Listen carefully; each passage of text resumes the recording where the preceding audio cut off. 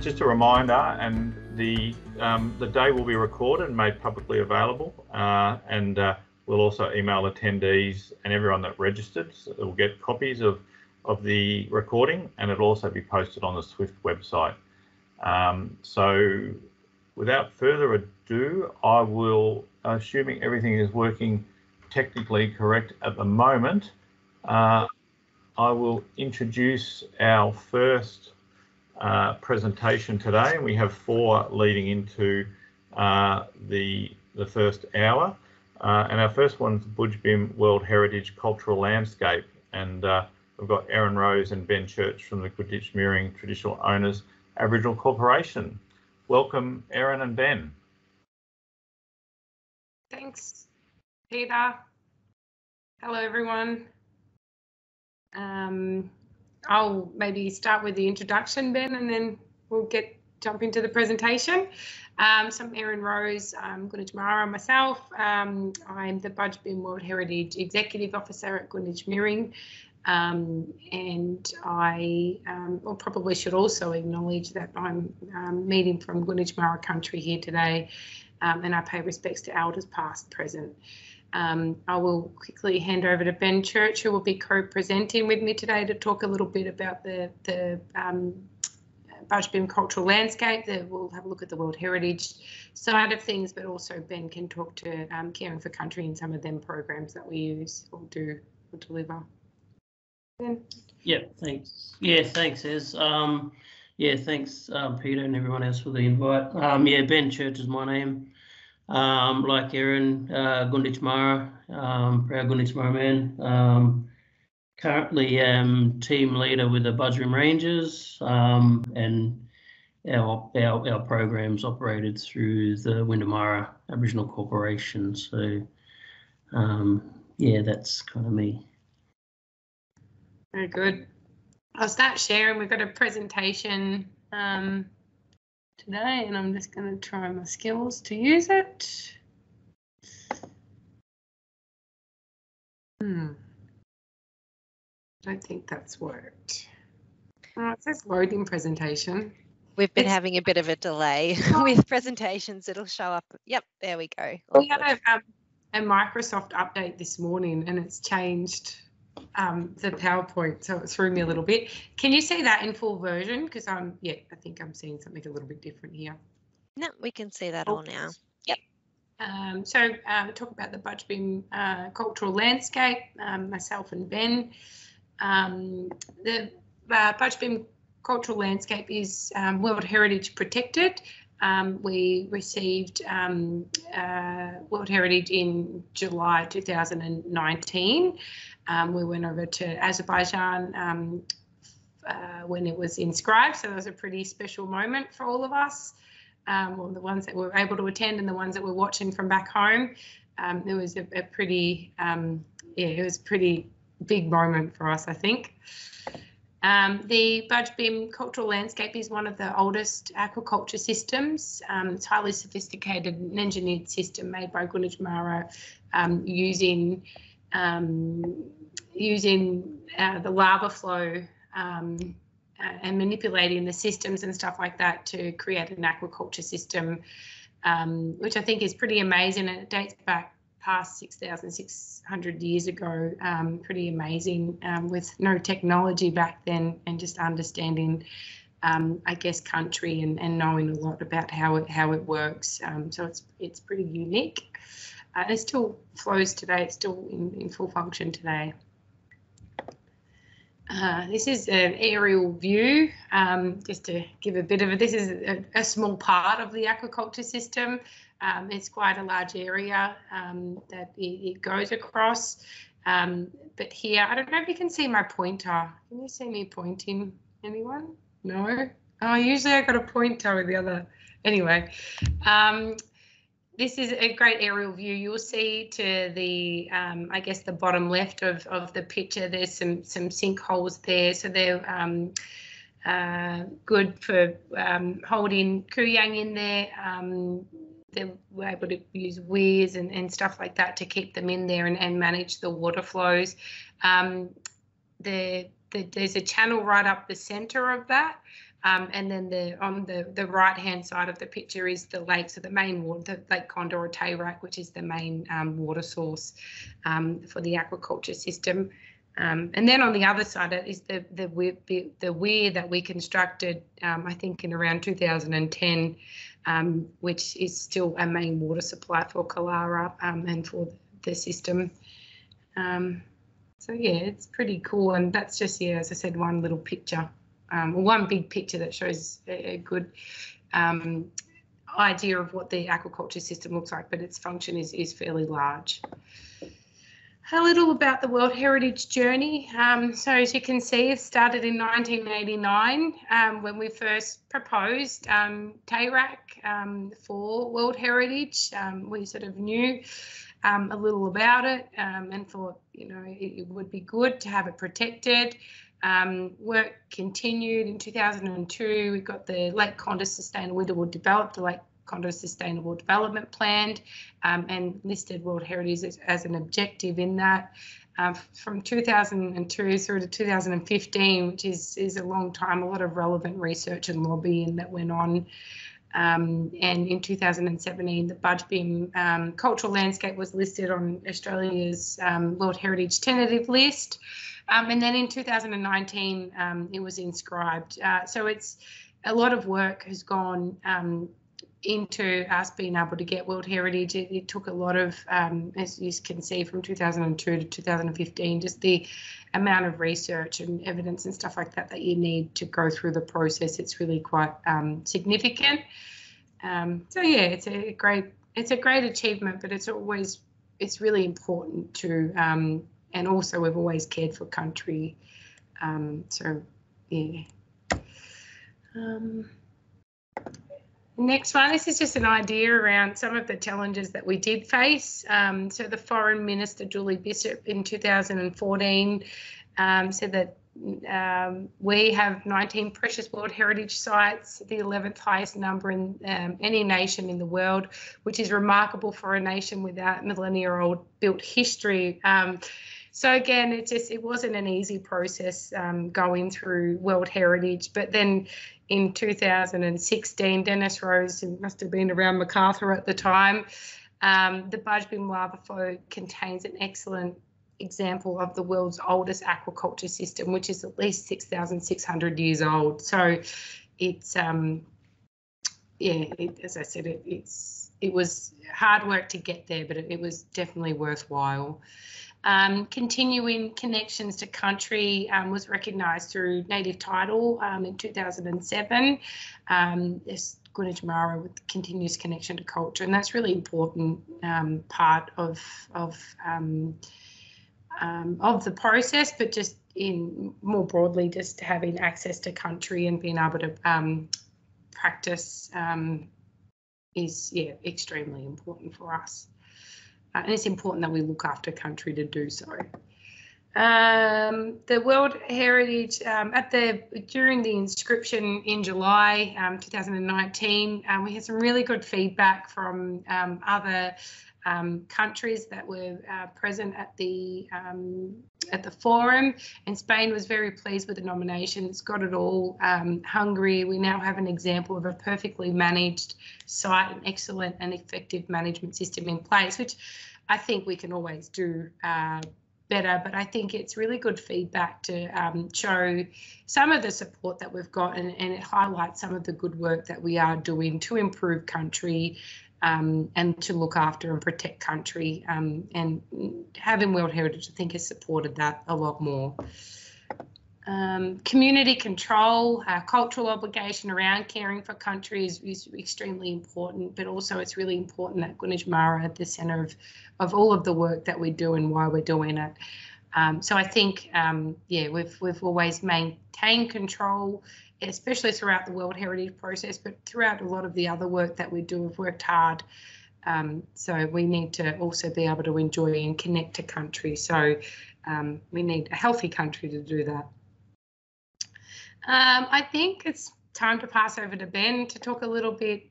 We've got, I'll talk to this one quickly, Ben. We've got a number of management plans that sort of oversees the management of the Budj cultural landscape. We've got three different property managers across the landscape, across the 3 areas. So we've got Tirrendara IPA, which is owned and managed by Windamara.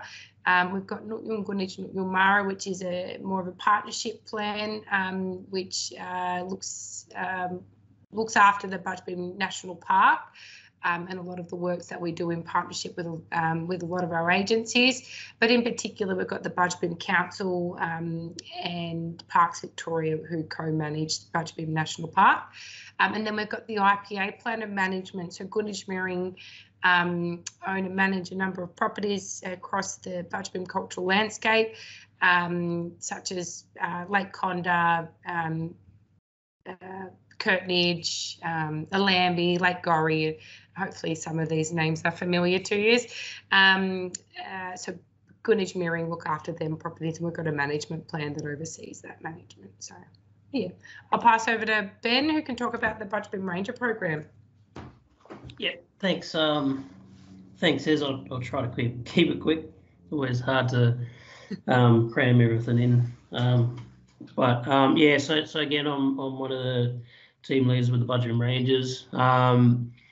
So yeah, the Ranger program it was established back in 2006. So we, I guess, the Ranger program has always been a key component of the arrangements for the management of conservation and protection of the Budj landscape, the World Heritage landscape. So we're funded by the Australian government through its Indigenous Protected Areas program, and again is managed through Windamara Aboriginal Corporation. So we employ full-time and trainee rangers. We also have 2 mentors part-time, so they're really a key component to our program. They provide us all with that cultural and cultural knowledge and support along the way. So it's definitely having those 2 mentors. So really our rangers responsible for the management of the Budj and Tirrendara protected areas. So we have quite a wide range of responsibilities. So management activities include native flora and fauna management, infrastructure, building and maintaining walking tracks, upkeep of infrastructure, pest, animal and weed management. So the common rabbits, foxes, deers, and most recently pigs, which I'll talk a little bit in a minute. And we also run tours. So through the Budj tours, we provide and facilitate guided tours around the Tirrendara IPA and the other IPAs.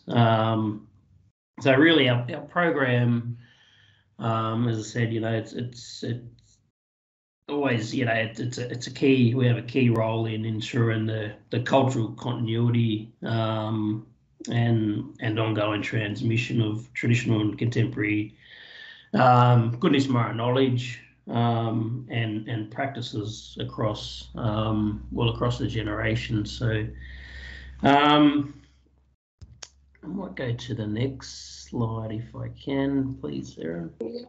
I think I can control it from here. So it's a bit of that's photo of 4 of our rangers, or 4 of those guys who have moved on.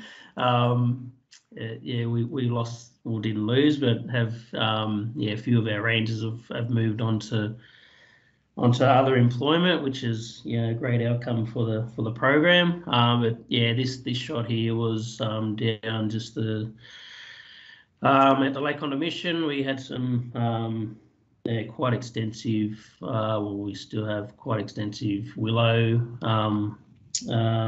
issues down on Darlets Creek or Kalara. So yeah, we help these guys out over a few days. So yeah, weed management is a pretty big part of our program. Yeah, mainly willows and thistles and all the popular ones out on country.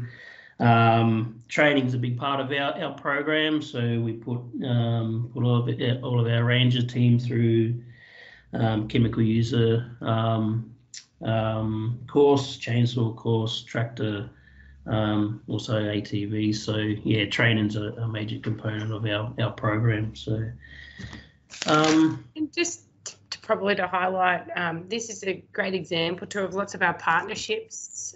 So we have a lot of partners, partner agencies that we do work with. So like Glenelg, Hopkins, CMA, I think who we partnered with on this one, wasn't it, Ben?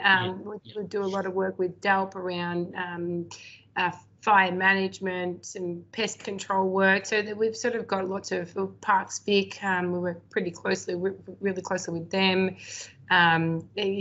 Lots of probably very common agencies that we all work together. We've got some really good supportive partnerships to assist a lot of the work that we do.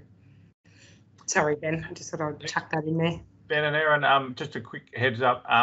We've still got another 5 minutes. I haven't got any questions in the chat, so I'm happy to keep going, Ben, for another 5 or so. Yeah, we can answer questions offline if that works. Thanks. Yeah, sure. No worries. Yeah. Thanks, Ez. Okay. Yeah, so water restoration. Yeah, being part of a number of water restoration projects. So yeah, obviously through I guess relatively recent hydrological alterations of wetlands across the Budj landscape, have clearly impacted on our ability as traditional owners to access water and undertake our our important cultural practices. So I guess full or part, at least partial restoration of the hydrology of our wetland systems has been a major objective of us as Gunditj Mirring. So the success of our approach to water restoration has been demonstrated, and Erin mentioned at the start the re-establishment or reflooding of Lake Conda.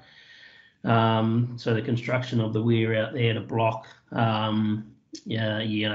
European drainage channel out at Lake Conda, which was completed back in 2010.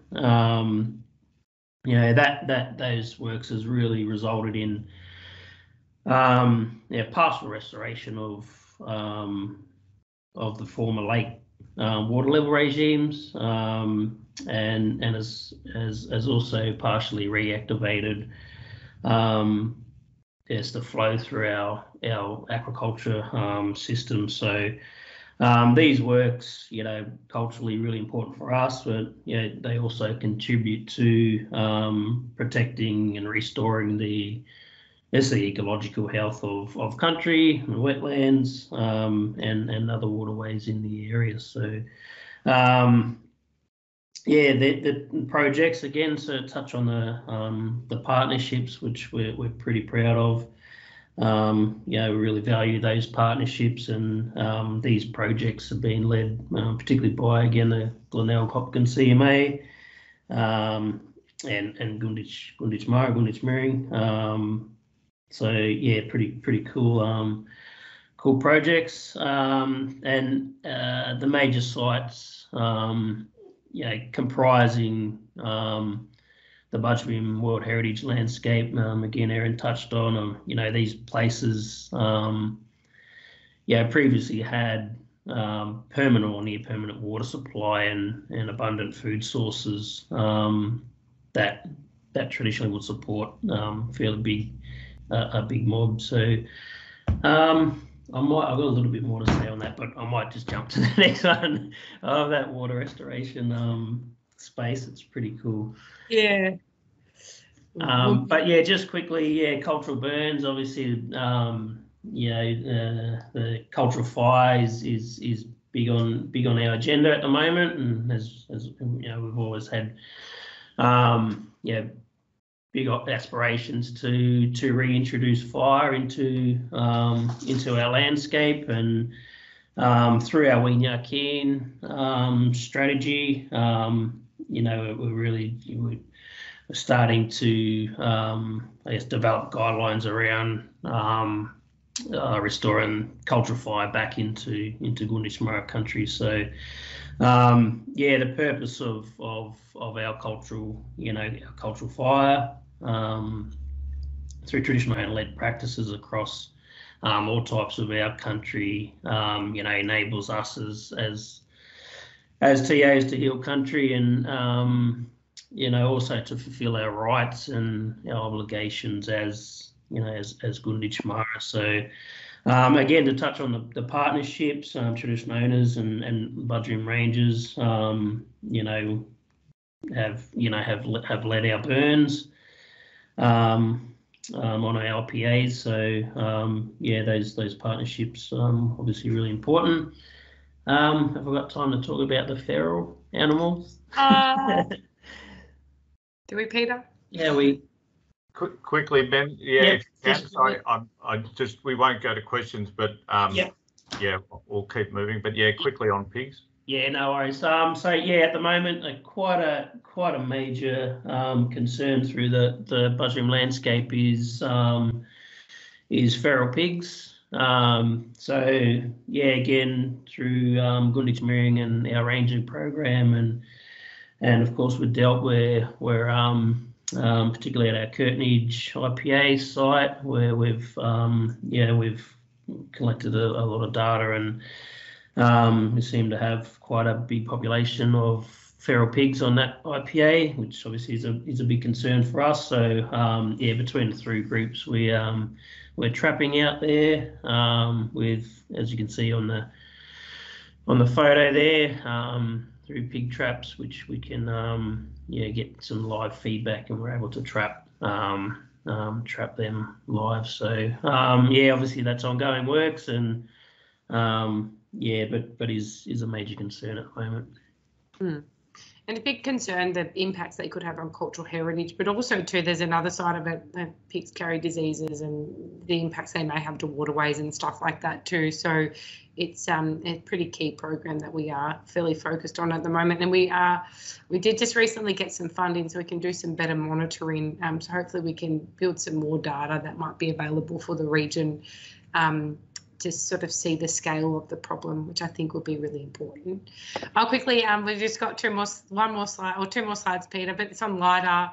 This is just an example of some new technology that we've started to use. LiDAR, I'm not sure if people are familiar with it, but just to give a bit of an example, LiDAR sort of basically takes back the vegetation, and you will see on the photo of the left, that's LiDAR imagery, and the one's just a typical aerial shoot. And you'll see a channel. I wish I had a pointer, but you can see a sort of a channel in that green section through the middle, which I think is about 160 metres long. Without LiDAR, we didn't know that it was there. And then you look at the same shot at the photo on the side, that with the vegetation, we wouldn't have been able to see the trap. So it's really been really good for us to sort of rediscover where some of our cultural heritage sites are, but also to how we can continue to build on the aquaculture system, because we do know a lot, but there's still, as you can see, there's a lot more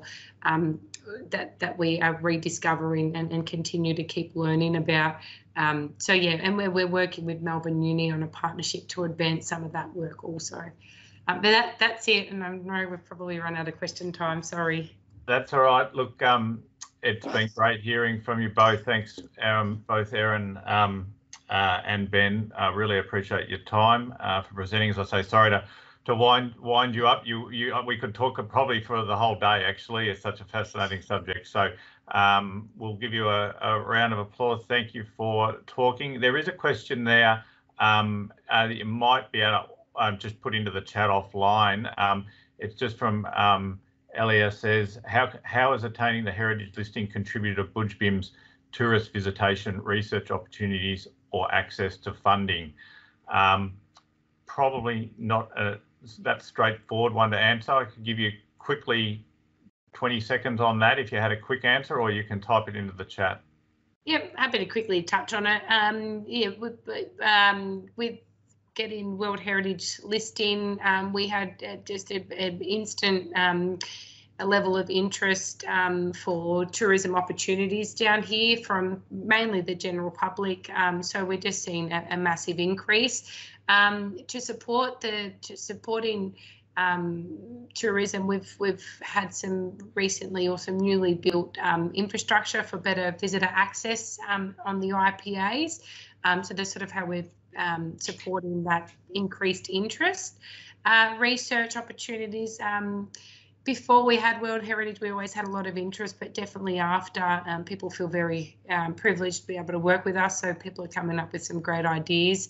Gunditj Mirring have got some principles around research that we sort of want to make sure we're doing research, we're doing it to benefit and support us.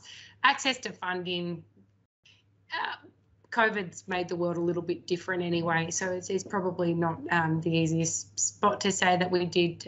We definitely have had more support around some more positions, I think, to support us as a World Heritage site, but they're never long lasting. So. Thanks very much. Thanks again to both of you.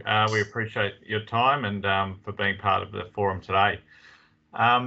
Now I'll throw over to our next presentation to Marta Ferenczi from Birdlife Australia. Marta's going to talk to us around site action planning for important migratory shorebird habitat in Gunditj Mirring Country.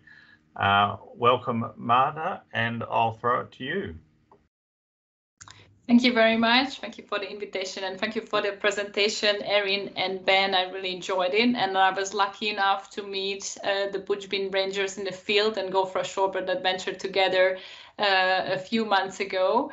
And I hope we can do that again in the close future. I'm just about to share my presentation.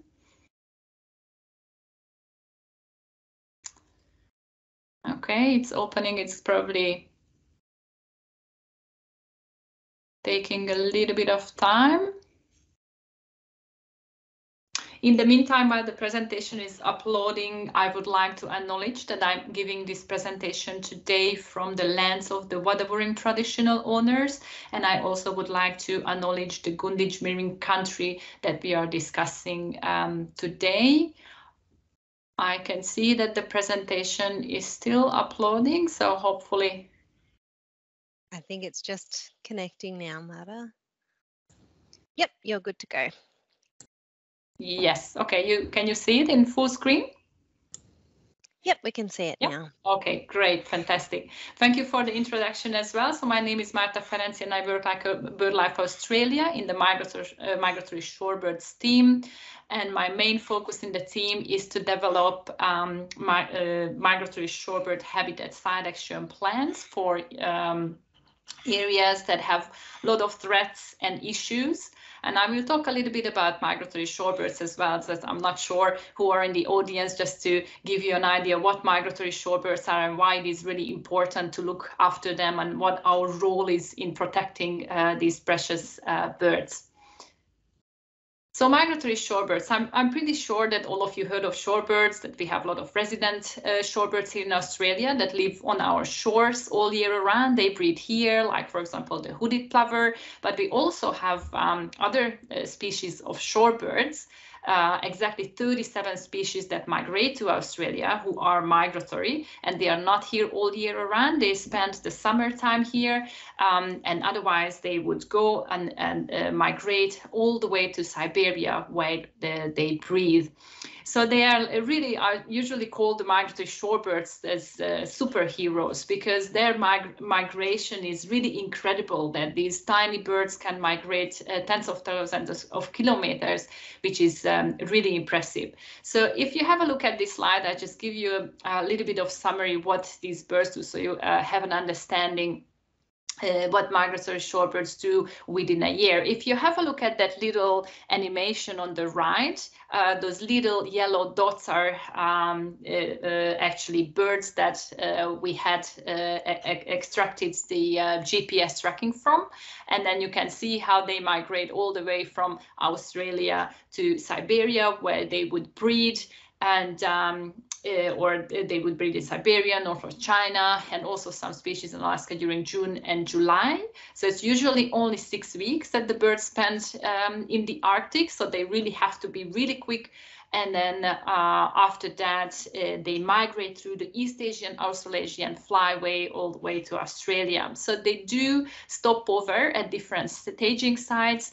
Erin was also talking about bird heritage. So for example, the Yellow Sea is a famous one, which is a really important bottleneck for migratory shorebirds. But there's also other sites where the birds would stop over. But of course, sometimes these birds can fly 6,000 kilometers in one go. So that's really incredible how long these birds are able to fly. And then they would migrate to south, and they spend time in Australia for about 6 months.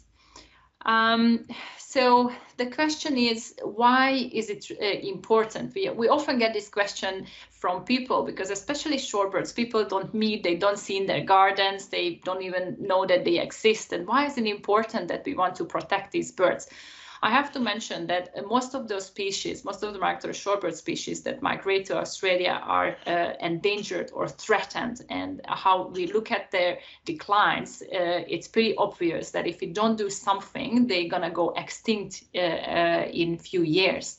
So me and my team worked out like a slogan that we are awestruck by the migration of shorebirds and want to protect and conserve this phenomenon for our future generations.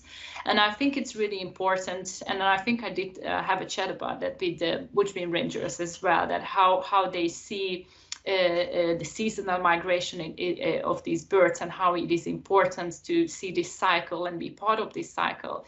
And I think Australia's role and our role is to provide all that habitat that the birds come here from, all the way from Siberia.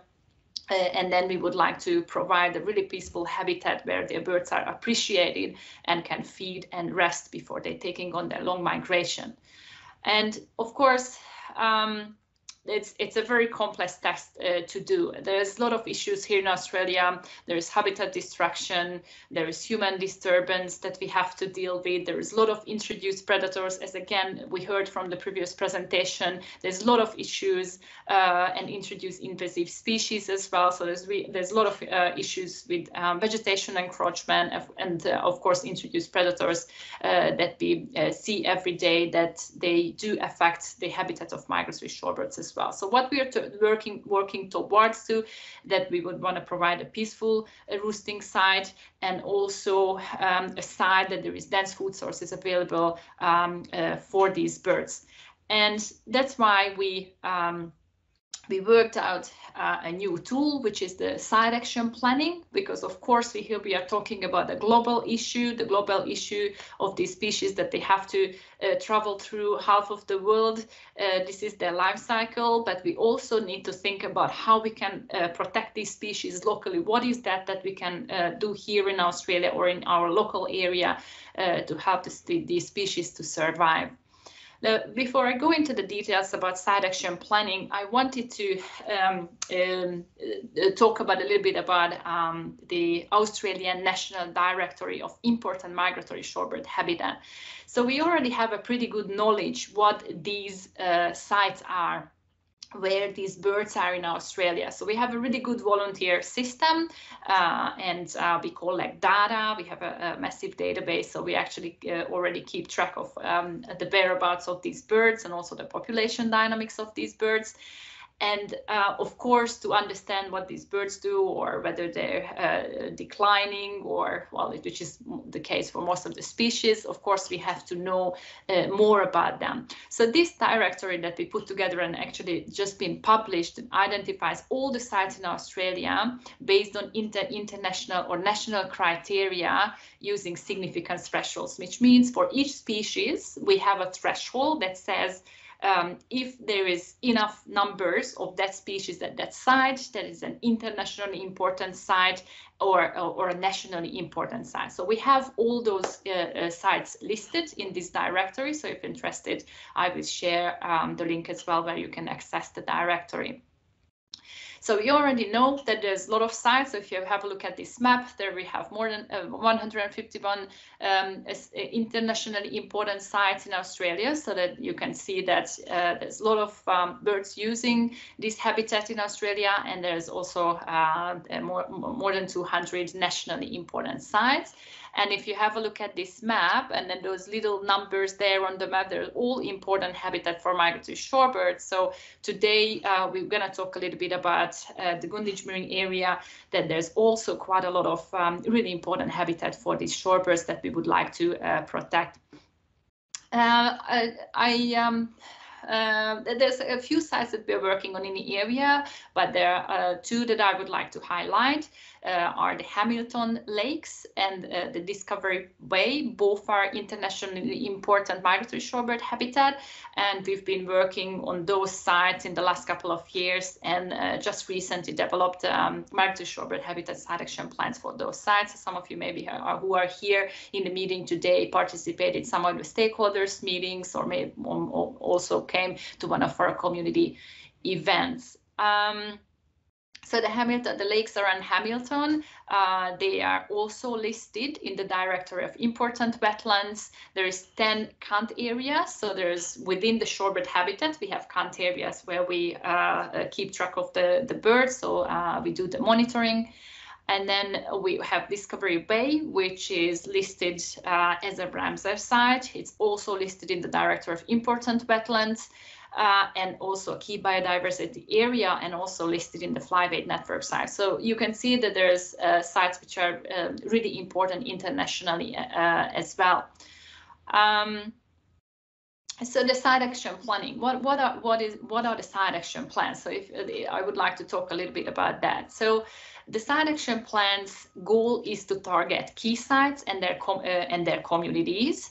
And also identify the threats and key management needs for the area, for the migratory shorebirds and their habitat, and also fine-tune existing management plans. So sometimes the issue is that we do have management plans for some sites, but it can be a really bit problematic that how all those actions in the management plans are implemented. Of course, these site action plans have to list strategies and fast-track high-impact actions that we would like to see at a local level. And of course, the really important thing is that although it's a local issue, that we would like to establish a long-term sustainable local ownership of these plans. So if we go to this graph, it's just show us how we go through the site action planning process that we've started to do at Hamilton Lakes and Discovery Bay as well. So first we have the assessments that I already talked about, that we target key sites for site action plan that meet the assessment criteria for an international or national significance, but also we assess the threats that we have to pay attention for, and we also look for local communities who we can work together with.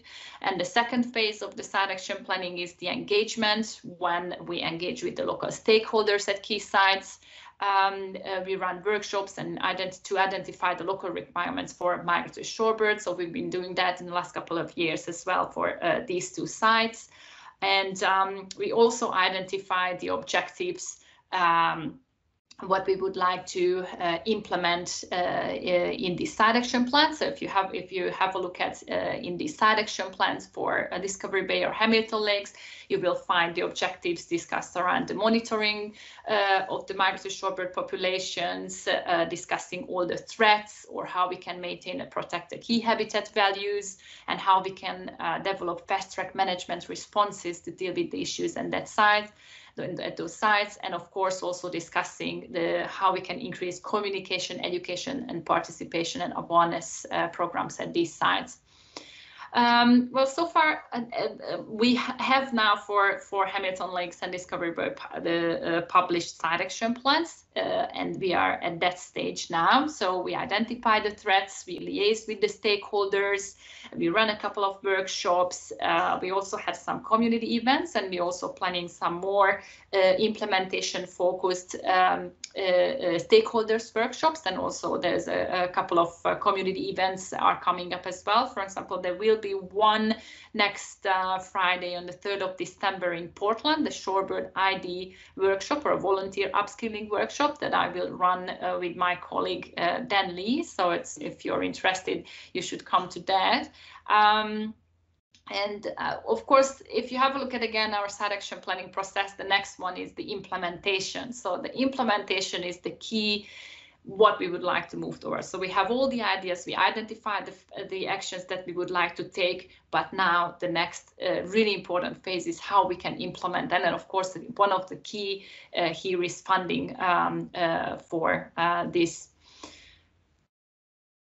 And then, of course, if we can move towards in the site action planning process for the monitoring, it's really important that how we will see that how the site is doing, if the actions that we implemented, if they have an effect on the shorebird population. So it's really important that we monitor at these sites in the coming years. And the last part of the site action planning process is the revision that we are planning to do in every 5 years. So we have the plans and then see how we going in the 5 years, and then again we would revise and think over what would be the next step protecting the migratory shorebird habitat at these sites.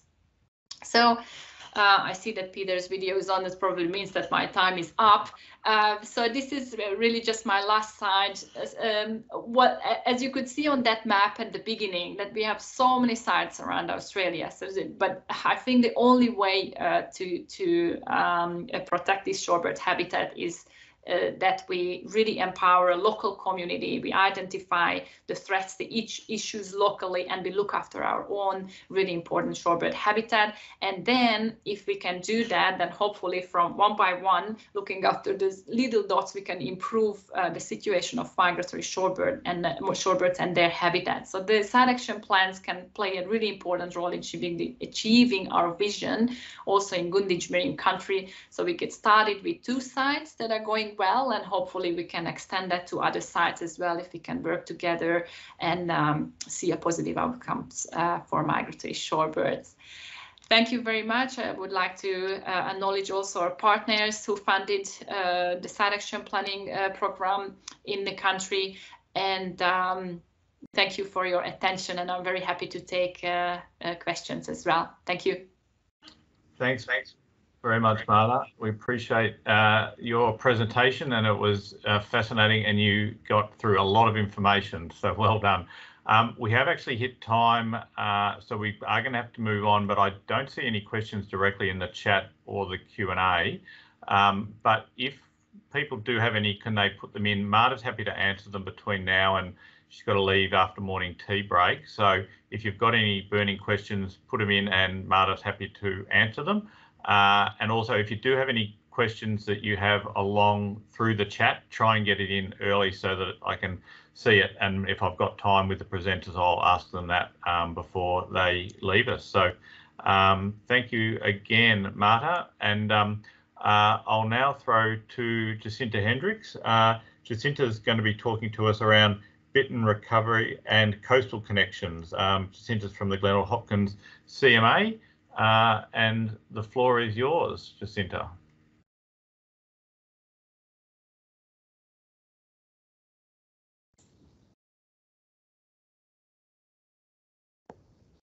there we are. Yes, so thank you everyone. My name's Jacinta Hendriks and I'm speaking to you from Gunditj Mirring Country. I'm based in Hamilton and I work as a Senior Biodiversity Officer for the Glenelg Hopkins CMA. And today I just wanted to share some findings about my project with you, and especially I've given it a bit of a focus on the theme that emerged during my recent reporting, which was really all about connections. So I've called it Bittern recovery and coastal connections. Like I said, I'm speaking to you from Gunditj Mirring Country. I'd like to acknowledge the traditional owners of the country on which I work and live, and I especially want to acknowledge the ongoing connection of traditional owners to their country.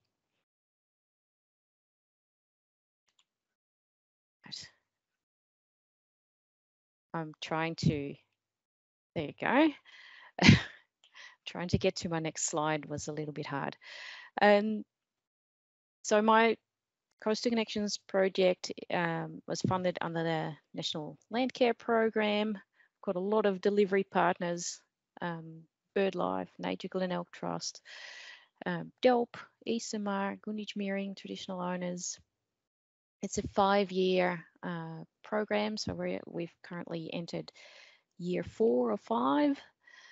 The Coastal Connections focuses on the following priority species. The big number 1 is the Australasian bittern. Then the next one is orange-bellied parrot. We support migratory shorebird actions, and during the first year of the program, we also supported hooded plover management actions. The hooded plovers have actually since then gotten their own very large project under NLP funding. Now, I'll only focus on Australasian bittern for my talk because you've just heard from Marta about migratory shorebirds, and there will be presentations in the near future about orange-bellied parrots and hooded plovers by their various experts. So here we go. There's a nice picture of Australasian bittern. We also know it as the boomer or the bunyip bird. It's a wetland bird, critically endangered. Population, it sits around the 3,500 is the current estimate. It's a very cryptic wetland bird, so it's hard to discover. The threats that it suffers from they're all related to wetlands, so diversion of water away from wetlands, loss through drainage, inappropriate burning of wetlands, grazing of wetlands, of course climate change and water quality issues. Just a quick throwback to the initial project area in the bottom map there for Coastal Connections. Luckily, as we found more and more bitterns in wetlands inland, we were able to extend, and we've now got the whole of the CMA covered for our bittern recovery actions. As I mentioned earlier, one of the big threats to bitterns is drainage of suitable habitat. What we do within the project is hydrological restoration to keep water in the area for longer. So in this before and after picture, you see how effective that can be after a bit of rain. We've got works in progress on nearly 50 hectares, another 50 to be realised in the next 18 months. And that's delivered through Nature Glenelg Trust. The next threat we're addressing is grazing and overall management practices. And as you can see in the picture, stock removal is very, very effective to let wetland vegetation recover. So that is one of the areas that Glenelg Hopkins is working on with landholders to take stock of suitable habitat for bitterns and let the vegetation come back. Inappropriate burning was one of the threats. We are working with Gunditj Mirring traditional owners, mainly on the Tirrandara IPA, to learn more about the effects of traditional burning practices on that wetland habitat. It is it's a very interesting space, and there's a lot of bittern experts who are really interested in learning about these outcomes. So a big target there is burns on 45 hectares of wetlands, and what that does is we found that it really opens up some really dense, almost clogged up, reedy, monotone vegetation to open that up and provide a little bit more space for bitterns to forage in. Moving on to our next focus area is the knowledge gap surrounding bitterns. They're a very cryptic species. Like to hide in dense, reedy vegetation. What we know about them is part of it's derived from European literature on European bitterns, and a lot of it in Australia comes from research that's happened in New South Wales in the Riverine, in the Bitterns in Rice project. We didn't have an extensive knowledge base about bitterns in our own area. So our delivery partners, Birdlife, are trying to address that through various surveys, so in-person listening surveys, wetland surveys, citizen science, an attempt at satellite tracking, which is, again, worthy of another presentation in itself, I think. We've had to, unfortunately, abandon that attempt, but because they're so difficult to catch and to track down. But we are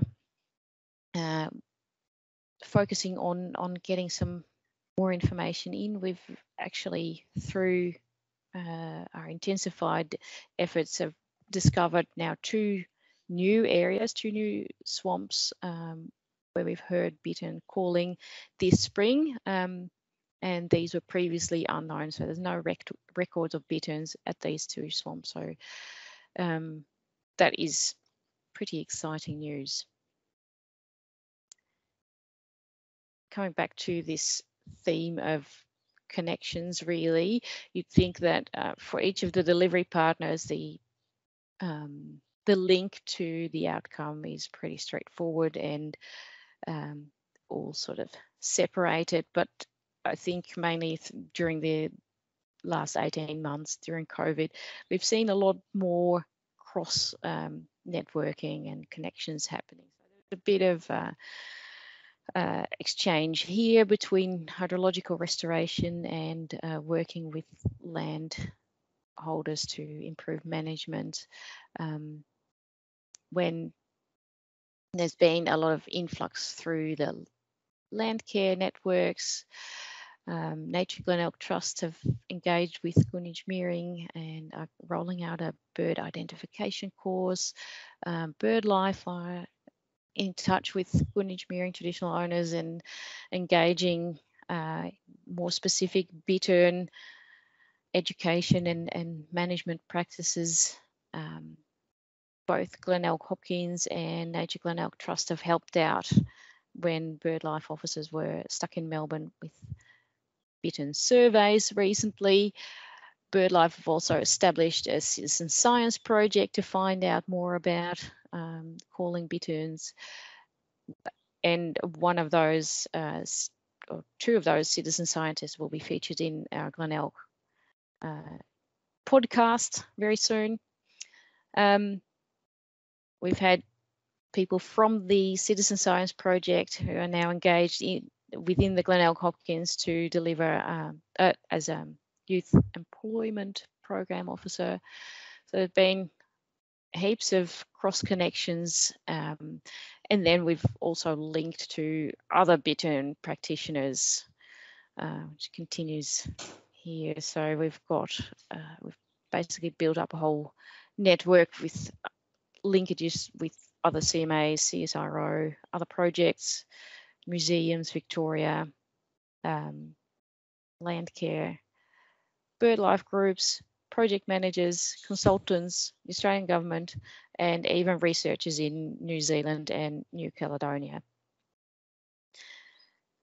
So they've all helped to progress the project to where it's sitting at the moment. Within this Bittern practitioners network, we've had 2 big online workshops to exchange knowledge. We're looking at revitalising the newsletter and basically just connecting people with each other. So we've got contact details for most of the people in this group at the moment, and hopefully that all leads to plenty more of this. Little baby boomers, and they were found last spring during our field work. Look how cute. So if you know of any Bittern habitat that needs protecting, or have heard calling recently, please get in touch, connect with us, with me, or with BirdLife. I'm really very happy to hear any thoughts, observations, or questions. Thank you, Jacinta. That was very informative and a great slide to end on. Just quickly, Jacinta, there is one question in there. We've got time for one. What native flora species can we protect or plant more of to help encourage bitterns to use as habitat? What are the reasons they prefer rice fields as opposed to native wetlands? Yes, it's the good news is that the flora is quite variable. We're looking at wetlands that aren't too deep, around 30 centimetres deep, that hold water for quite a bit of time would be great. And then a variety of species, really, a lot of that denser, reedy, rushy vegetation mass. So Phragmites, bulrush, sedges, those sort of thing, but also some areas that are a little bit more open with some triglocan, those so floating emerging species. Where there's a little bit more space to forage around, where they've got, because they're herons, they actually use their eyes to catch prey. So they're little frogs and, all those little fish, little reptiles. That's the main focus. Thanks, Jacinta. That's great to hear. There's a couple of other follow-ups there. A few people are putting some comments in the chat, just a few bits and pieces you might just want to have a look at over the next 15 minutes or so. But thank you again for your time today. Very much enjoyed that, and we appreciate your time. Our next speaker who I welcome is from Parks Victoria, Michael Sams. Michael's going to talk to us today around Beyond the Shoreline, marine monitoring in Discovery Bay Marine National Park. Welcome, Michael. Thanks, Peter. Let me know when that's coming through. Yep. Just to begin with, I'd like to acknowledge the Wurundjeri people on whose country I am transmitting to you from today, and pay my respects to their elders, past and present. So today I just wanted to share a monitoring program that we're going to begin in Discovery Bay Marine National Park. So it's going to commence in summer. So a lot of the pictures that you're going to see aren't from Discovery Bay, they're from other marine national parks. But this should give you an idea of what we're going to do. So to begin with, just as a bit of background, I don't know if you can see my mouse on the screen, but Victoria has a system of 13 marine national parks and marine sanctuaries that span the state, from the east up here in Cape Howe and Discovery Bay being the westernmost marine national park. So these parks were set up to protect representative biodiversity and ecological processes, habitat, flora and fauna for future generations. So they're effectively no-take reserves, so no harvesting or catch allowed in them. People are obviously allowed to access them for education, research and recreational purposes. But really their purpose is primarily about protecting biodiversity and important marine habitat. So we need to understand that as the managers of these marine protected areas. So we run a program called the Signs of Healthy Parks Marine Monitoring Program. And we do this in partnership with Deakin University, so they actually get out there and do a lot of the monitoring. But yeah, the purpose of this monitoring program is essentially to understand the condition and trends of natural values inside our marine national parks and sanctuaries. And so our program's quite comprehensive, and I'll get into the details of it in a sec. And so because of this, we're not really able to do it in every single marine national park and sanctuary that we have across the whole state. The approach that we take is that we monitor at least one of the major marine protected areas in each of Victoria's marine bioregions. So Victoria's been split up into bioregions based on broad differences in I guess, oceanographic processes, water temperature, and the flora and fauna that you find there. And so these marine national parks that I've shown here that have the yellow squares around them are the ones that we've focused on. So Cape Howe in the Far East, Wilson's Prom in the Flinders region here, Port Phillip Bay in the Port Phillip Bay embayment area, and then Point Addis out here in Bass Strait, and then Discovery Bay. And because these programs are quite comprehensive, the approach we take is we don't monitor every park every year. We do kind of a rotating campaign around the state and spend each year we kind of focus on one. And so where we're up to at the moment is we've completed monitoring for these major marine parks in the central and eastern parts of the state with the green tick, and now it's Discovery Bay's turn, and we actually haven't done this monitoring program in Discovery Bay yet, so it's quite exciting to be able to get in there and have a look and see what's under the water. So just as a bit of context for those who aren't familiar with Discovery Bay Marine Park, this is it here, just off the coast of Cape Bridgewater there, on the other side of Bridgewater Bay. The red area here is the boundary to the Marine National Park. What this map is showing you, these are depth contours, so with the darker colour corresponding to the different depths of the Marine National Park.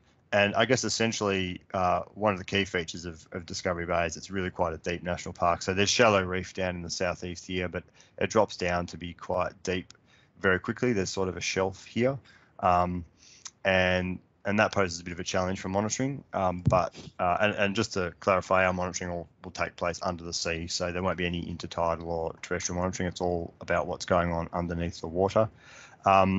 It's a pretty rugged coast along here, not super easy to get into. And I guess one of the cool features about it that we're interested in is it's potentially a climate refuge in future. So it gets these cool upwellings all through summer from the Bonnie upwelling. And we expect that that'll help maintain cool temperatures there. So it could become an important refuge as sea temperatures climb as expected under climate change. So we do know a little bit about what's in Discovery Bay Marine National Park. So we've had some broad habitat mapping done in the past. This map here is just to give you an idea of the types of habitat we find in Discovery Bay. So the colours in this map correspond to different habitat types. So these yellow areas are basically sandy plains, so unvegetated, they don't have reef on them. And so a substantial part of the park are these large sandy plains. But down here in the southeast, there's some really complicated shallow reef, and that's really important habitat for these kelp forests and kelp habitat there. And the kelp forest is really important habitat again for loads of fish, marine invertebrates that use that complex habitat they create, herbivores that graze on it. But then as you get deeper, we start to get these quite interesting invertebrate reef habitats that are mixed in with sandy areas, where we get these big, really colourful sponge gardens that are really quite unique to Victoria and I guess poorly understood, but really cool features and habitats. So in terms of what we're monitoring, we can't monitor everything everywhere, which I'm sure everyone's problem that everyone knows about. So our approach is to focus on the key habitat in the Marine National Park. And so behind that approach is the assumption that if habitat's in good and healthy condition, then that's likely to mean that most of the other species that are supported by that habitat are also in good, healthy condition, and that we're protecting biodiversity and ecological processes. So with that in mind, the key things that we focus on are the subtidal reef communities, so like down in that southeastern part of the Marine National Park. So these are dominated by these seaweeds, so brown macroalgae, brown seaweed, and then you get the red algae in deeper waters. Tons of fish and invertebrates living in here. We're also interested in the subtidal reef. So once you get deeper and there's not enough sunlight, kelp drops away and the reefs become dominated by, I guess a simple way to describe these is as sponge gardens, and they're made up of these large sponges, but they also have things like soft corals, which is shown here. I don't know if you can see my mouse, but this kind of fluorescent looking thing is a soft coral. These feathery things are hydroids related to soft corals, and then other creatures like bryozoans. And this is really critical habitat for a lot of the deeper invertebrates and fish, provides that complex structure for them to live in. We're also interested in monitoring the larger mobile invertebrates. So in particular, what we monitor are things like abalone and rock lobster. So we're interested in these species because they're not necessarily protected just by protecting habitat alone. They are subject to fishing pressure outside the Marine National Park, and we do get illegal poaching and harvesting of these species. So by looking at them, we can get a sense of whether the park's doing its job in protecting those species, and whether compliance work is needed to do further protection or anything like that. We also look at other larger mobile invertebrates that we know are kind of good indicators of a healthy reef. So things like some of these larger sea stars and large sea slugs that you can see in the bottom left here. We will look at the subtidal soft sediment habitats, so basically the sandy habitats. So even though these are kind of featureless habitats in some ways, there's not many obvious life above ground, they are really important habitat for lots of fish. So we do get quite a lot of significant fish populations moving through these areas. And they also in some areas support these kind of quite weird and unique looking reef communities that you can see in the bottom right here. So these upright kind of sponge gardens that exist where you have sand and rock meeting, and again they're really important habitat for lots of fish, important nursery grounds and feeding grounds for them. And then lastly, the other thing we monitor are the large mobile fish. So what we tend to focus on are the fish that we call site attached, so that they like living on reefs and they don't move around too much. Marine protected areas are a place-based means of protecting biodiversity, so they don't work for things like, you know, whales and really large migratory species that travel huge distances, because they're simply they're too fixed in space to do that. So we're interested in the reef and site attached fish, and then some of the larger fish that are good indicators of healthy reef and sandy ecosystems. So things like, for example, the blue groper, which we know is subject to fishing pressure. It can experience illegal poaching, but having large fish like that is a good sign that the reef's healthy and it's protecting biodiversity. And similar with things like this Port Jackson shark, you know, the more larger predators there are in the park is generally a sign of a healthy ecosystem with lots of available food and not too much fishing pressure. And so how we do this, so one of the ways that we'll do this is simply by taking underwater footage. I say simply, it's can be quite complicated, but what we do, I'll start this video and hopefully it'll work and you'll be able to see it, but we send either towed video cameras down, or we're hoping to partner this year with the Commonwealth Government using a kind of robot called an autonomous underwater vehicle, and these swim under the sea. And as they're going along, we capture images of that, and those images go back and they get analysed, and we're able to identify what types of biological communities are there, and also look for indicators of healthy communities. So things like good algal coverage, good coverage of sessile invertebrates, and that those keystone species are there. The second thing that we're undertaking is baited remote underwater video, or BRUVs. So these are basically cameras that we drop on the seafloor. Then they have a bait at the end of the stick, and fish come along to investigate or nibble on the bait, and we capture images of that. We have two cameras, so we're actually able to measure the size of fishes using those two cameras, and From that, we get a good idea of the type, the number, and the size of fish species. And we're able to compare the types of fish that we find across different habitat types. So that gives us a good understanding of what and how it's using how fish are using different habitats to inform management. And also what we're doing is deploying these bruvs inside and outside of the park. So this isn't Discovery Bay here. This is Point Addis Marine National Park. But just to give you an idea of what I mean, so the dotted boundaries here is the national park. Outside is outside the national park, and these circles are where we've deployed bruvs. And the idea is that we can compare fish populations inside and outside Marine National Park.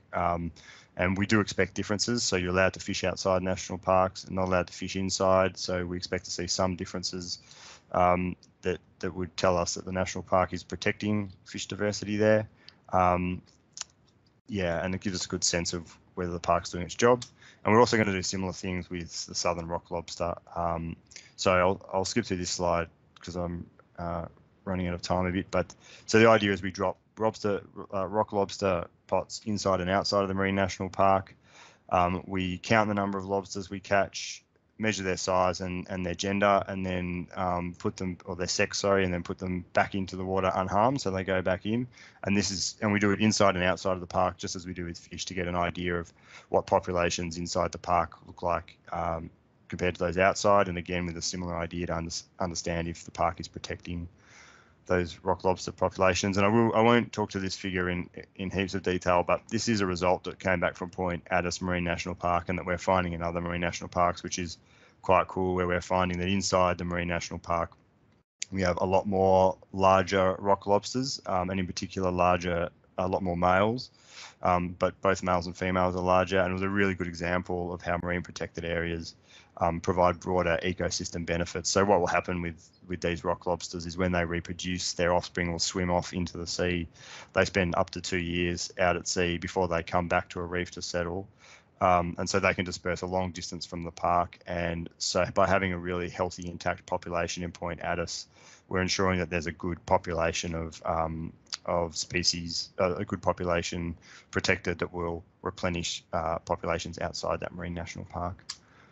And so just quickly, I've probably touched on all of these, but what we're aiming to learn is what the condition of key habitats and species is within Discovery Bay Marine National Park, to get an increased understanding of the distribution of key habitat types, so to try and improve on those earlier maps that I showed, understand relationships between fish abundances and distribution of key habitat types, and really get a sense of where the benefits of protection are being realised. Are there signs of illegal take of harvest in the MPA, and anything else that tells us there might be a problem that requires active management.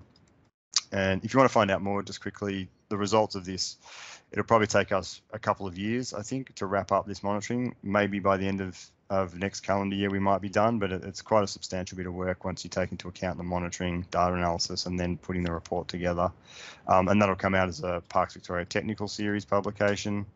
We'll also put out some media and comms, plain English summaries as we go. The tech series publication is really written for a more scientifically trained audience, so we're keen to put out stuff that's simpler to access to describe what we're finding in Discovery Bay. And also, I'm really happy for people to contact me. So I'm happy to discuss this project more with anyone who's interested, share our results as we get them. And I'm also keen to hear any insights or knowledge that anyone might have about Discovery Bay, because like I said, we can't monitor everything. And so building in some of that other knowledge is really a great thing. So that's me. Thanks very much. Thanks, Michael. That was very interesting. Great seeing some underwater activity and also some of your monitoring, and good to see a healthy population of gummy sharks in there as well on your bruvs. So yeah. Look, we aren't going to have time for any questions for Michael just at the moment, because we have sort of hit time for morning tea or a quick break. If there is anything in the chat, Michael's probably all right to answer it. We will take a break now. It was going to be a 10-minute break. What are we, 11:16? If you could have you back in here, we've got 11:20. We'll say 11:25. I'll give you 8 minutes. Sorry, I'm taking 2 minutes from you. Now, I just want to thank all our presenters this morning for that first session. That's been really interesting and a range of subjects covered. I'm going to be handing the baton over to Saul Vermeuren, who's part of the NEP team in the Barwon South West, and he'll be taking you for the second half of the forum. So yeah, we will leave this running just so that the chat can continue from any of the presenters. But if you could be back here, as I say, by 11:25 sharp, that was when the next presentations will start. And just a reminder to the next presenters that there'll be 10 minutes presenting and 5 minutes for questions. So thank you all, and thanks for your participation.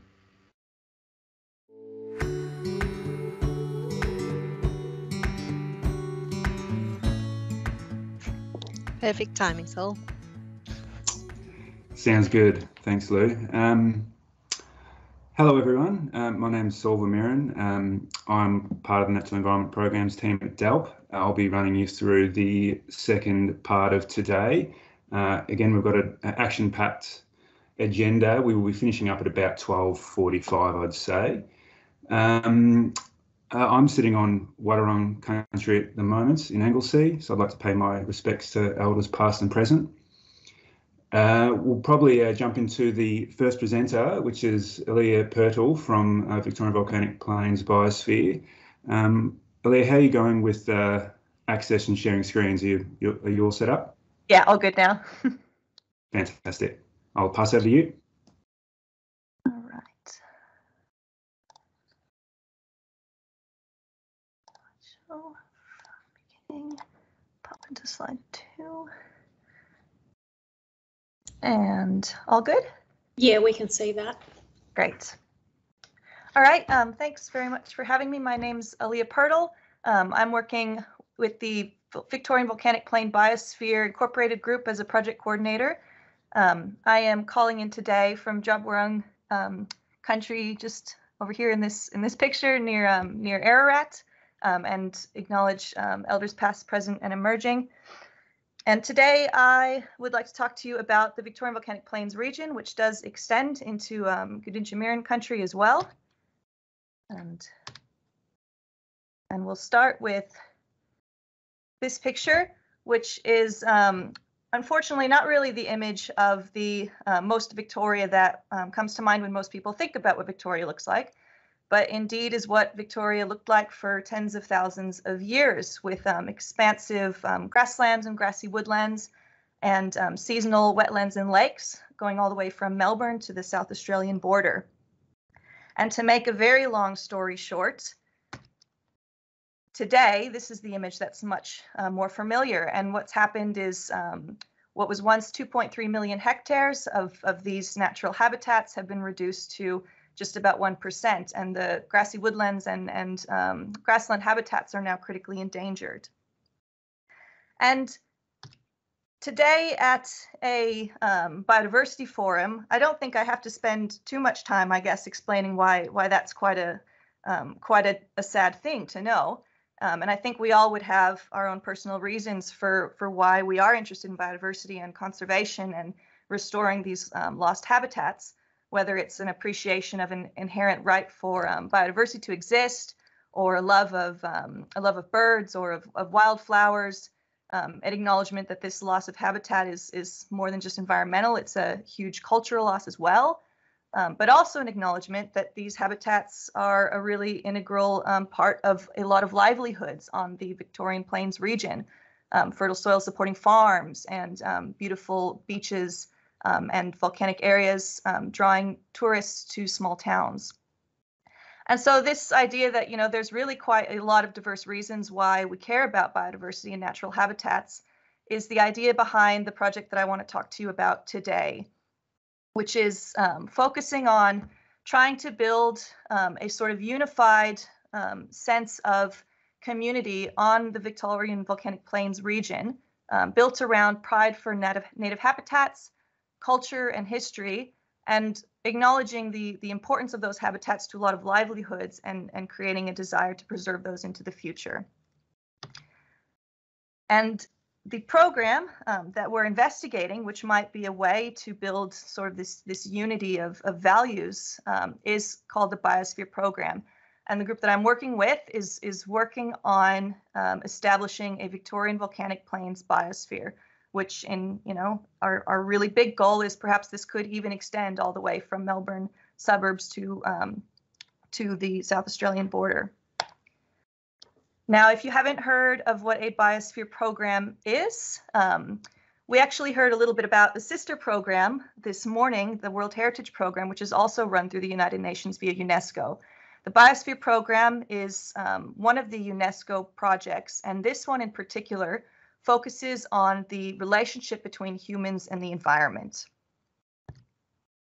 And as a real quick picture of where it sits in the international world of organizations, it was created in the 60s through collaborations with the United Nations and quite a few NGOs. And you can see it was created just a few years earlier than the World Heritage Convention. But what makes this program quite unique is that its hallmark is that the Biosphere program has created a global community of sites that they call biosphere reserves. And these sites are test places where there's research to create local solutions to global problems of balancing humans and the environment. And these are really very different from a national park or a conservation reserve because these sites have a lot of communities of humans living in them. And in fact, in these 714 reserves across the globe, there's 250 million people living inside of them.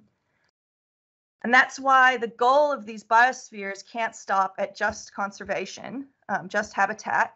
And in fact, according to the strategy that sets the goals, there's 3 focuses. These biospheres have to support conservation, they have to support sustainable development, and they have to provide scientific and technical support within their boundaries. And so that's what makes these biosphere programs very unique, is that they're recognizing that in a landscape, particularly one fragmented with a lot of human activity, there's going to be a patchwork of priorities that you'll need to balance and navigate. And again, without going into too much detail, because I really just want to give the big picture today, they navigate that patchwork by actually creating a patchwork within their own program by delineating some parts of the biosphere that are really high conservation value cores, delimiting some parts that have a lot of blended use and some parts that have a focus on communities. And there are actually 4 other biospheres in Australia. Our closest neighbor is just down here near the Mornington Peninsula, Western Port Biosphere, and we have quite a lot to learn from the program they've built. And this one here, Noosa, which is just up here in Queensland, we also have a lot to learn from them because they are our youngest biosphere and just won one of UNESCO's highest awards. Now, the idea behind these biosphere programs, the 3 things that they contribute is they create more coordination and collaboration. They bring recognition to their site and their habitats and their cultures, and they coordinate and attract research.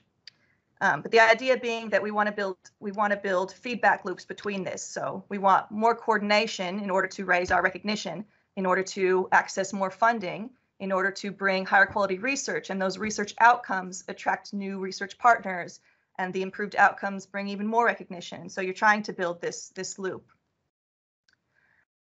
And to try and explain a bit better the way that's done, because this can sound like a pretty high level program, and it really helps to see how it's been enacted by others.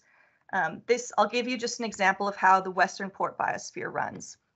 And so there is this Biosphere organization. For Western Port, the Biosphere Foundation is the formal body. They have a board of directors.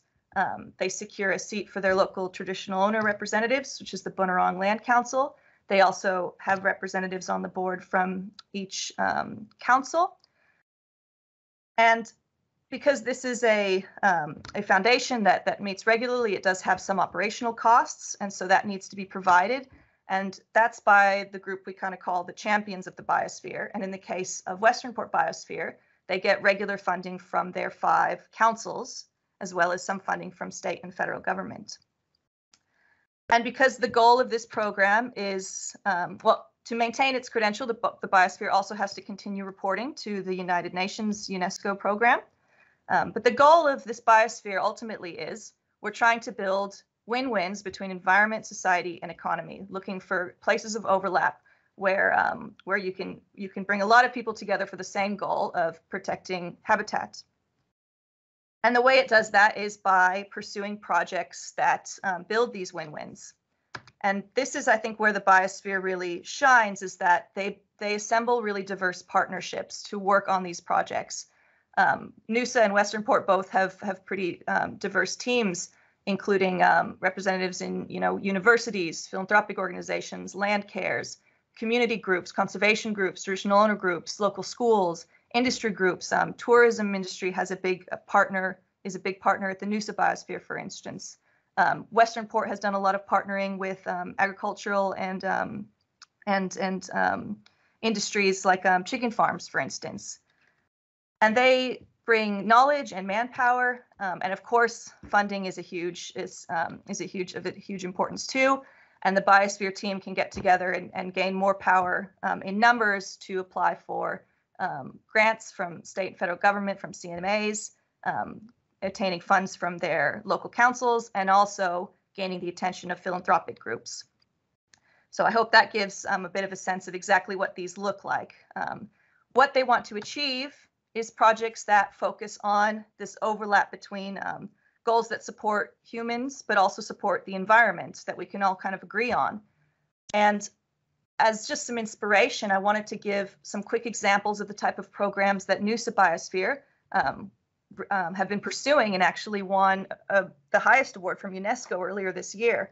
And a really nice example is this Bring Back the Fish project, where at the realization that the oysters in the Noosa River had gone functionally extinct, and that's a huge environmental loss, but also a cultural one because they were a staple food source for their Kabi peoples.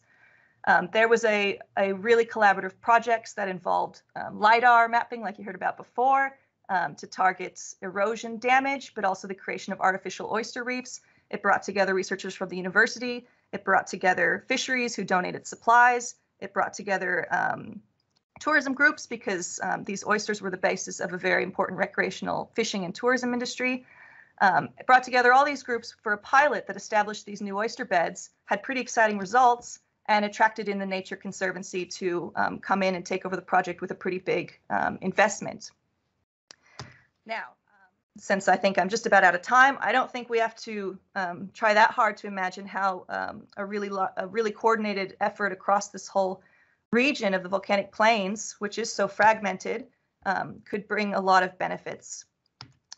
And to very briefly tell you what we need to do to achieve this, well, we need to figure out who could champion a biosphere program. We need to figure out who wants to be involved in a biosphere program and what they would want out of it, and then we can try to build it. And so today, I guess the questions I want to leave with you is a big priority will be, how do we structure this biosphere program to ensure involvement of everyone who wants to be involved, particular traditional owner groups, and what you would actually want out of a biosphere. What are the sort of really big picture research goals that are hard to access right now? What sort of recognition goals, community goals? What knowledge do you want to share, and what knowledge do you want to gain? So I'll leave it at that. And thank you very much for having me.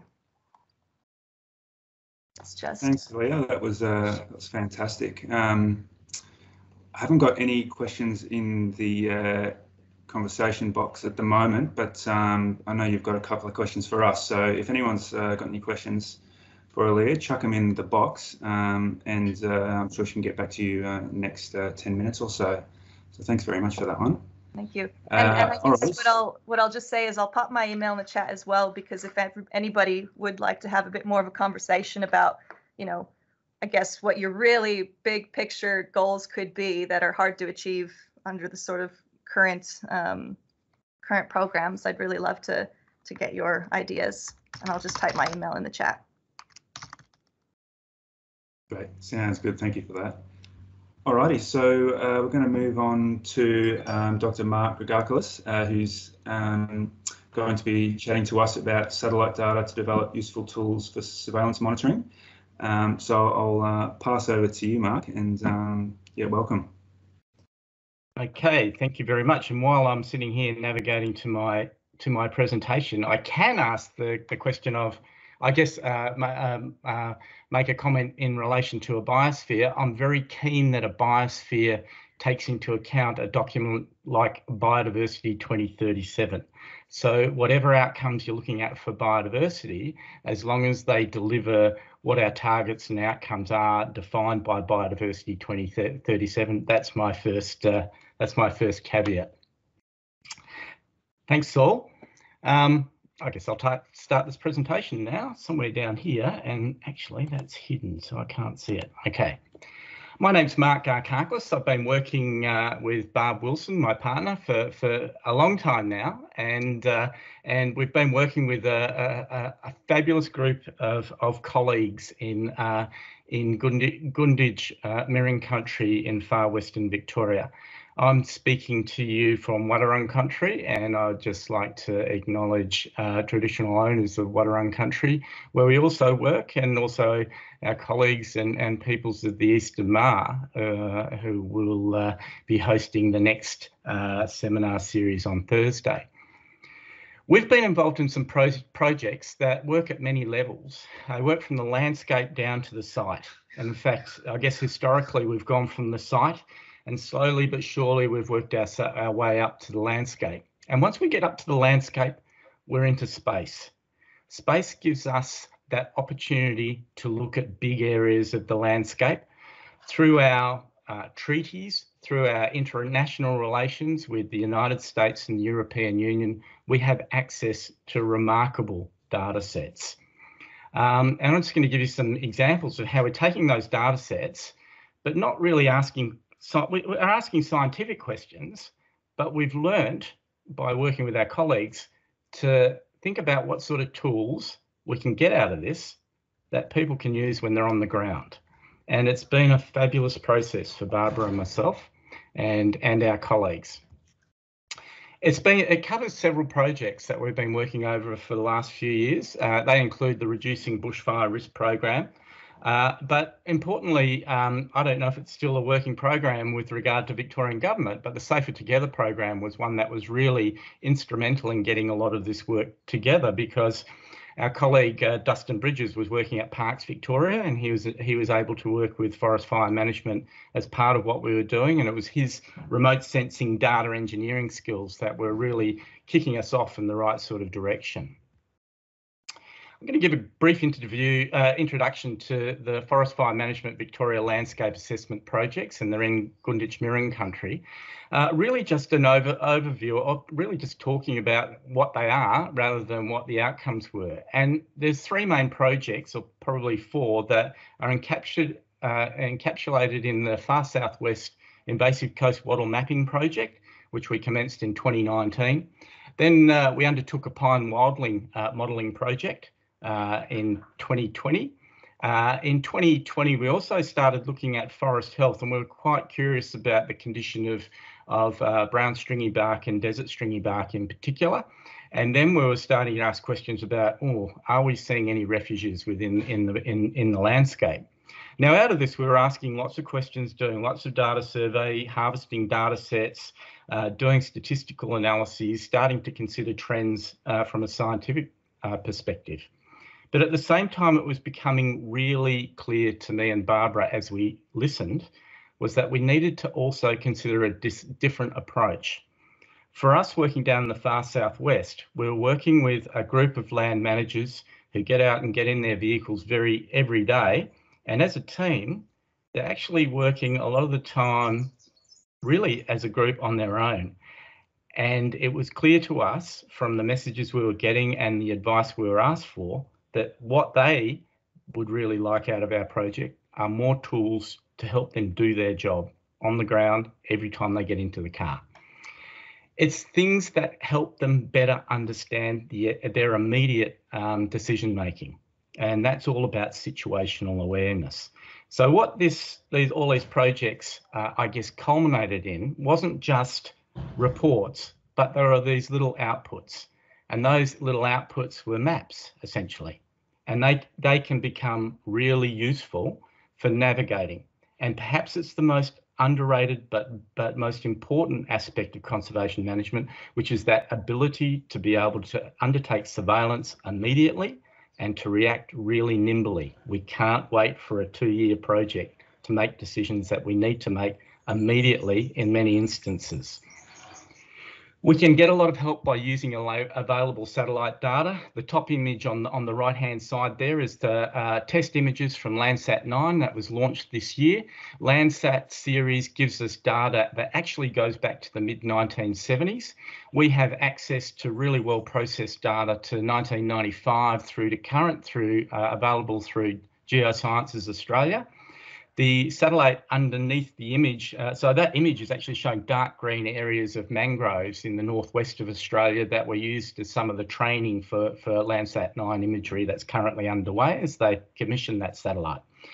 Sentinel-2, the European Space Union Space Agency satellite, is one that's used routinely in fire management and biodiversity management, and it's a fabulous data set for us to be able to use.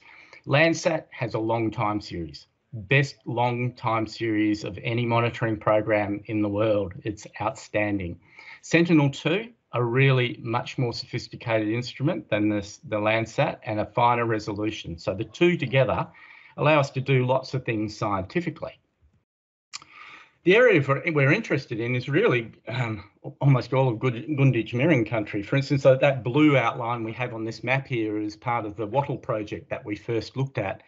But we're also been looking at work in Kabobani. We've extended what we're doing in terms of refuges work out to Budj and Mount Napier, getting in a feel for what our satellite time series is showing us out there, and understanding perhaps any changes that we're seeing in that in these environments over time.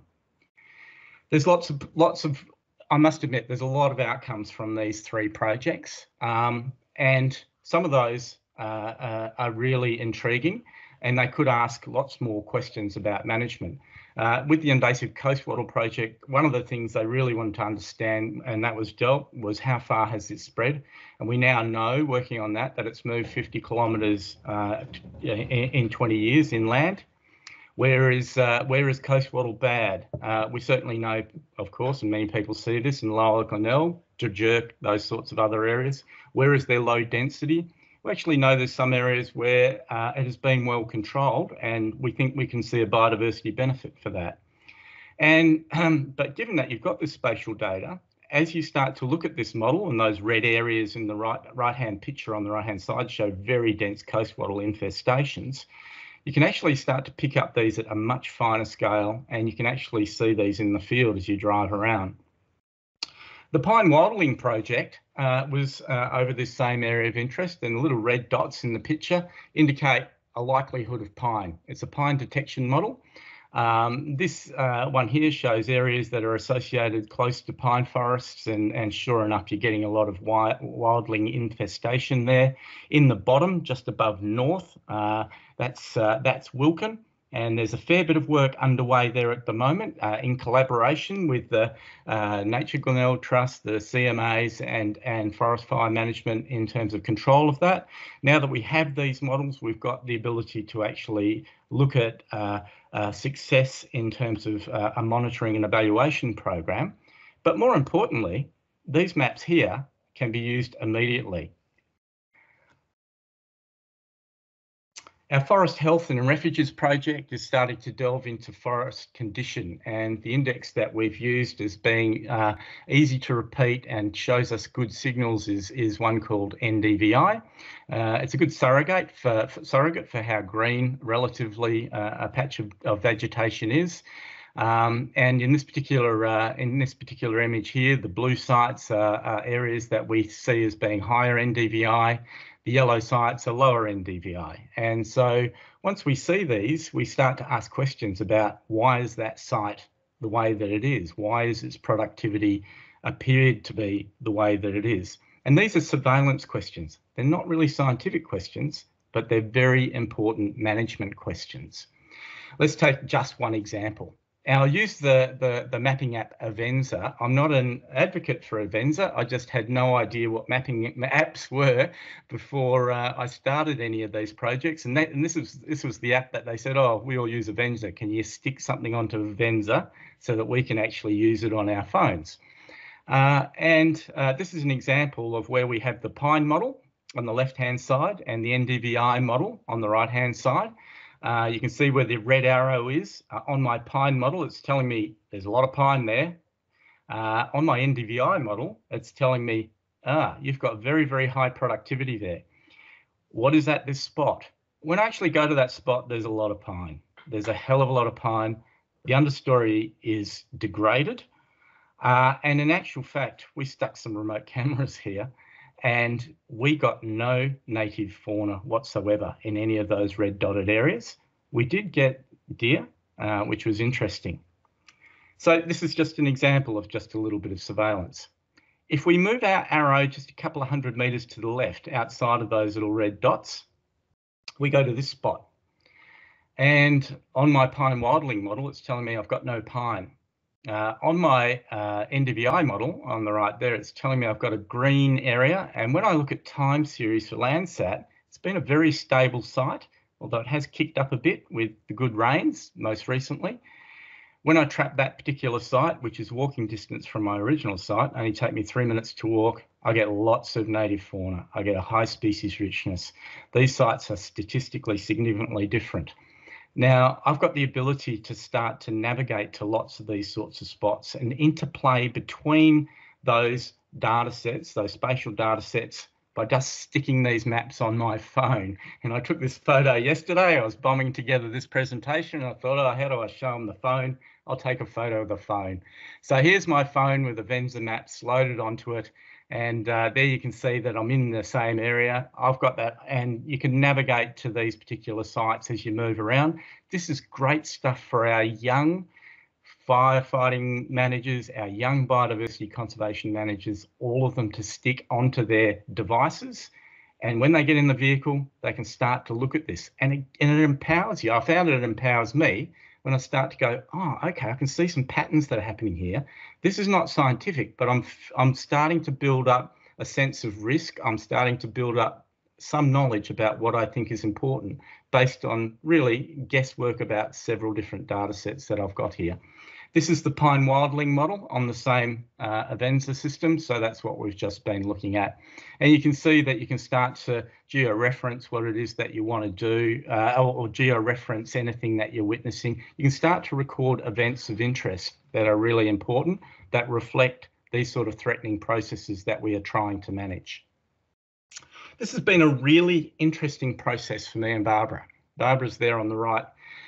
And I think that that posture that Barbara has now is something that both of us, after having many, many decades working in conservation sciences in universities and management right around the world, that posture is now really important to us, because where we're learning is actually from those other three shady characters who are really highly trained. They're in the age group, say 24 to 40.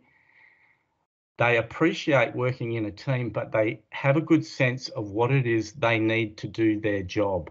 And as scientists, I think this is the thing that has really led us to go, what tools can we give these guys so that when they get in those vehicles, they're able to start to do their job a little bit more precisely with a little bit more confidence. And I think I'm going to end the slideshow there.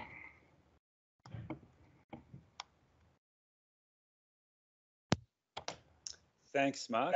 Have you finished up on that one, or are you looking for another slide? Yeah. No, I'm not. I'm all done. I'm just trying to navigate back to Teams. Where am I? Hang on. Here we are. I'm back. Saul, how you going?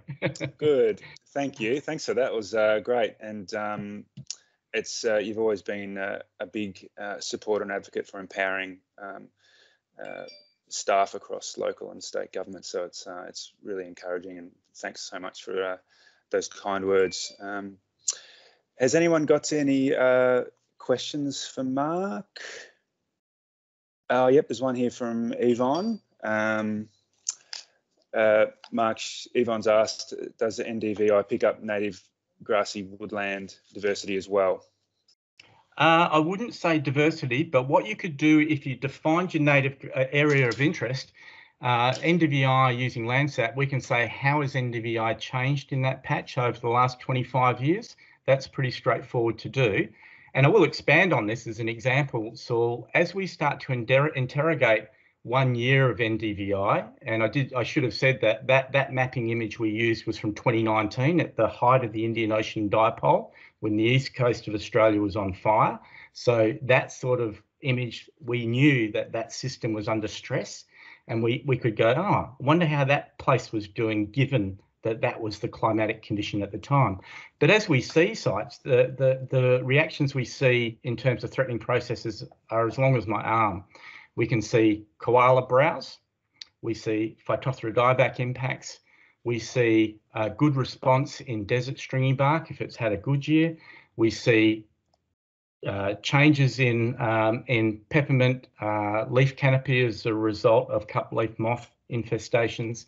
We can see all of those things occurring in sites that we begin to understand and know. So with respect to the grassy woodlands, I would suspect not to be able to answer the question about diversity, but I could answer the question about how has productivity changed.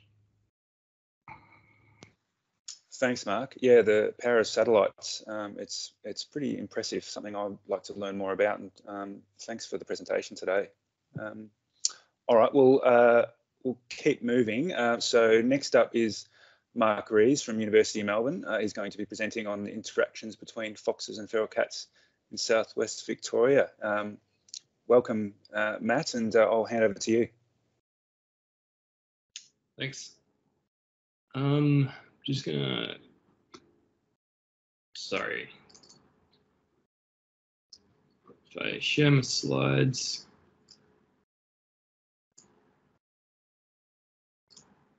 Here we go. It's all working? Yep, looks great, thanks. And can you see my mouse, or is that pushing it? Yep.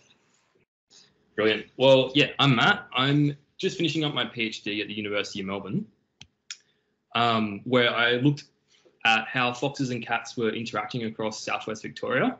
And I'm currently today on Yugambeh country in Queensland, and I did this research across both Gunditj Mirring and Eastern Mirring Country as well. So yeah, and I was supervised by Brendan Wintle, Ron Hradsky, Alan Robley, and had a lot of help from the folks at the Conservation Ecology Centre. And so hopefully I can just give you a bit of an overview about what I've done so far, and if you have any more questions, absolutely get in contact. Alrighty, let's hit it. Okay, so foxes are a massive problem for our native biodiversity.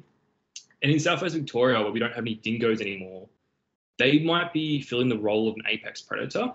And so what apex predators tend to do is suppress smaller predators, such as the feral cat. And so there's been really big concern across Australia, where we've done lots of fox control, that this might actually be making things worse in terms of feral cat impacts. And so there's been a bit of research, but it's been quite uncertain whether fox control, increases the numbers or changes the behaviour of feral cats. So my PhD was really focused on answering this question. And so this is what we call a mesopredator release. Once you take out the apex predator and the smaller predator increases. And so this might happen cats might occur in more sites following fox control. There might be more cats in general, higher population density, or they might have a different behaviour. They might be a lot more relaxed when there's less foxes around. They might go to different places and at different times of the day. And so my PhD was really trying to disentangle these different responses, because often if you just look at detection rates, it's all of these effects merged into one. So I really tried hard to separate these effects in my PhD. And also I wanted to just look at what drives the occurrence of these invasive predators. And I focused on two threatened prey species, southern brown bandicoot and long-nosed potteroo. And so I built on a lot of work, which has shown really big effects of fire and vegetation type on these species, less so for predators over the long term. And of course, I wanted to look at fox control in terms of the bait density, so how much effort you go to. And I looked at that differently across the Otway Ranges and the Glenelg region, and fragmentation, and also rainfall, whether that's affecting it. And so these are the sites that I worked across. So the Glenelg region and the Otway Ranges, and the white dots are all the camera traps that I either deployed and collated. thanks to data from the Glenelg Arc Fox Control and the Otway Arc Fox Control as well. And so you can see in the red, these are all the poison bait stations that get baited for foxes in the Glenelg region. This has been happening over since 2005. So you can just see here, like there's quite a big variation across space in terms of the density of baits. And we've been monitoring in these baited sites, so like Mount Clay, Cabobany, Lower Glenelg National Park South, which is separated to the north by a river. And we've also been monitoring these 3 sites that don't have fox control as a comparison. And in the Otway Ranges, fox control has occurred a lot more recently, mostly in late November. And we've got, so right across most of the Otways, and we're using this site as an unbaited reference. And because this was a lot more recent, we could actually get in with camera traps beforehand to understand how it directly changed. So yeah, a massive thanks to Parks Victoria and Delp for helping, for giving me lots of data and helping with my surveys as well. I had nearly 50 fieldwork volunteers, so it was a lot of fun. Alrighty, so what drives the occurrence of these different species? So this is each different row is a different species. So we've got foxes, cats, southern brown bandicoots, and potoroos, and it's all on the same scale, just to give you an idea of what's like the strongest driver. And so this first column is the average response of the species to fire. And so you can see that southern brown bandicoots have this really big non-linear response where they're peaking 20 years and 7 years post-fire. And there's a lot of deviation in both the occupancy and the response to this fire in the different vegetation types for a lot of the species. And then we have, I'll go into this in a bit more detail, but fox control was a big driver of foxes in the Glenelg region, where foxes have been baited for a lot longer. And in the green, you see the Otway Ranges. Not so much of an effect on cats or bandicoots, but really strongly benefiting potoroos in the Glenelg region. And yeah, I can touch on this a bit later if anyone wants more information. But this is just how this response looks across the different, the time since fire response looks across the different vegetation types. So foxes on average decline in most of them, but in a lowland forest, they do this weird little hump-shaped thing. Cats don't really worry too much about time since fire, except for herb-rich woodlands. And southern brown bandicoots, again, quite a big response. And potoroos had a bit of variation. So they liked longland bird site in heathlands and heathy woodlands, but they tended to like the recently burnt sites in herb-rich woodlands. So it kind of shows that there is a lot of variation in, well, there is some variation in fire responses across vegetation types. And this is just the fox bait density result, just shown again, just showing how strong of a suppressive effect, particularly the Glenelg region fox baiting has on foxes. So 80% chance of detecting a fox where there's no baiting, and that gets pushed down to less than a 20% chance. And the Otway Ranges is a bit less dramatic because it's a bit less intensive and it's just recently started. And yeah, and it's really benefiting potoroos. So the big question I had was whether fox control was increasing cat density. And so to answer this, I had to identify a lot of cat photos. So over 20,000 cat photos, I identified over 140 cats, I think. And so I did these camera trap surveys of around 100 cameras in each grid. So this is Anya, where it's not baited, and I compared that to a site that was baited. And so you can see the different cats in the different colours, and I could track their movements throughout these camera trapping grids to estimate their density. And then the circles show cats I couldn't identify. And so I did this twice in the Glenelg region. So I compared Hotspur to Mount Clay. And then Delp also recently did Lower Glenelg National Park surveys as well, so comparing above and below the river. And so what we found was that in Cabobany and Lower Glenelg South, there was between 2 and 3 times as many cats as there was compared to the associated unbaited site. So this is cat density, the number of cats you get for every kilometre squared. And the red site, the red shows the fox sites with fox control, and the blue the reference sites without fox control. And then these lines just show our uncertainty. So if you got a lot of overlap, then you can't be sure. But there wasn't much overlap. There wasn't any overlap between these two sites. So we did see an effect, and we saw an effect. This was strongly correlated with what foxes were doing, like the degree of fox suppression by the poison baiting. So where we saw that 3.7-fold increase in cats was where foxes were really low in Lower Glenelg, and they were also relatively really high in the north. Where we didn't see effect was Mount Clay, and this is just because I had to estimate density over this 4-kilometre buffer zone, which reached into the unbaited farmland. So yeah, it makes sense that cats were reflecting what foxes were doing. Get out of it.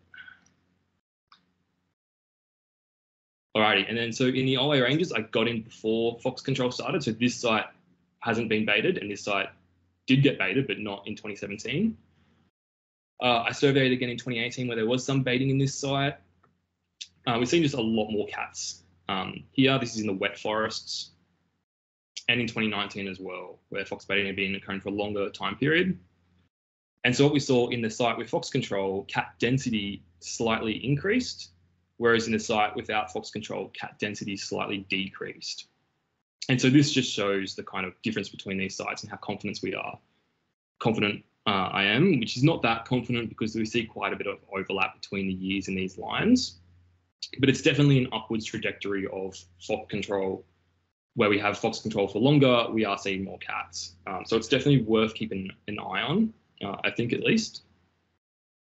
And again, this was nicely correlated with what fox occurrence was doing spatially. So this was the site with fox control, before fox control, and then it started again fox control, and you see that foxes, shown by the colour, are decreasing, whereas they slightly increased in the unbaited site over the same time period, which explains like the up and down kind of thing. And so this kind of research, this part revealed some behavioural changes as well, which I wanted to dive into a bit more. So this is cats across the Otway Ranges, and you can see that for each hour of the day, that cats are changing their behaviour. They have different dial activity periods. And so I wanted to know whether they were changing this behaviour, this daily behaviour, based on what foxes were doing. So this is what foxes were doing in terms of the hour of the day. So mostly nocturnal in the Glenelg region and the Otway Ranges, except for the wet forest, the Otway Ranges. And this is what cats are doing. So when there's not many foxes in the blue, cats are mostly around sunrise and sunset, but where there's heaps of foxes, cats actually flip that behavior of coming out during the day and early in the morning, which is kind of like opposing what foxes are doing. And the same thing we're seeing in the Otways, where cats become more diurnal out during the day. In the wet forest, where foxes are pretty much out all the time, they really stop using the sunrise time period. And so I'll just wrap up. But I think one of the most surprising things was how high cat density was in the rainforest of the Otway Ranges relative to all the other sites. And foxes were quite low here. And so there is definitely some evidence that fox control increases the density and has some behavioural changes for cats. But we're seeing, you know, definitely strong benefits for potoroos in the Glenelg region. And southern brown bandicoots were really strongly driven by fire. So that's definitely a tool we can kind of use. And so I don't think this is, you know, cause for alarm just yet, but it definitely shows the importance of keeping an eye on what the different species are doing. And yeah, I just want to acknowledge, I did all my fieldwork out in Gunditj Mirring Country, and Parks Victoria and Delve helped me collate data from a bit further across Eastern Mark Country. Yeah, I should just wrap it up there. Thanks very much, Matt. That was great, and you know, there's be a lot of conservationists listening right now, and it's a question we've all been wondering for a long time. I guess I can't see any questions in the chat line so far, but I had one, which other people are probably thinking about, is are we wasting our time baiting foxes if we're seeing 3 times the amount of cats and they're destroying more small mammals? Or yeah, what's the solution here? Yeah, I definitely don't think we're wasting our time. I think that fox control at least only looked at 2 species, and for one of those species, potoroos in the Glenelg region, like it's pretty much the only thing that's keeping them going. And so I would really strongly not suggest to stop that fox baiting. I think it's really critical we keep that up. And so I think I only looked at 2 species, and there's obviously a lot of different species that are threatened and important. So I think looking at like some species are more susceptible to foxes, some are more to cats, some aren't limited by predation, they're limited by their habitat. And so it just, I think to me, this research just really shows the importance of the fine scale monitoring and looking at who the winners and losers are, and the ones that aren't benefiting from fox control, maybe we can tailor our fire management to what suits them a bit more than the other species, but that's obviously easier said than done.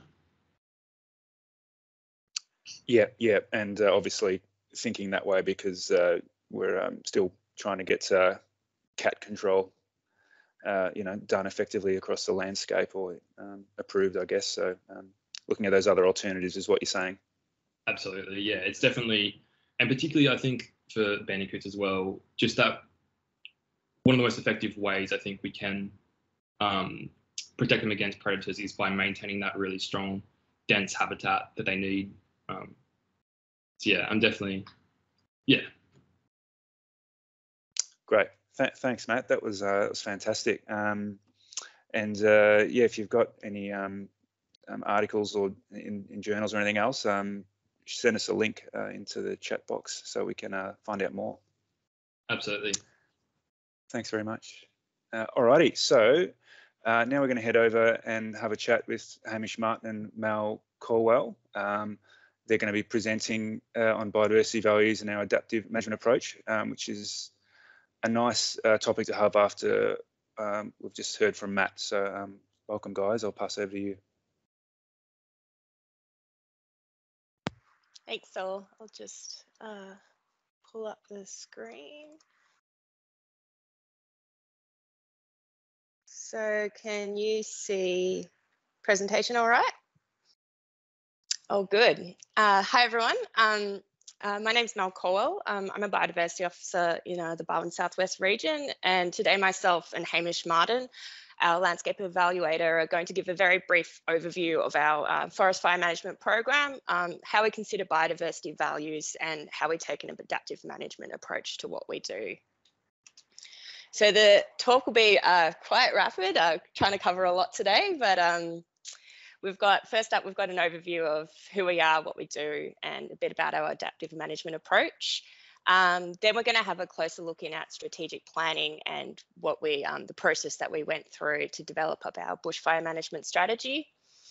And then we're going to hand over to Hamish to talk a bit about our monitoring and evaluation reporting projects that are driving continuous improvement for our strategy implementation and review.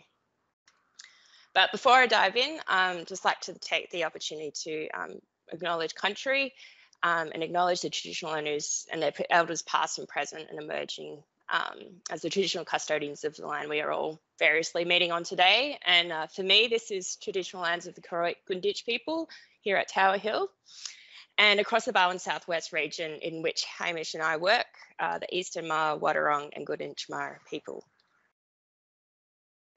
So first off, who we are, what we do, and how does it relate to biodiversity values?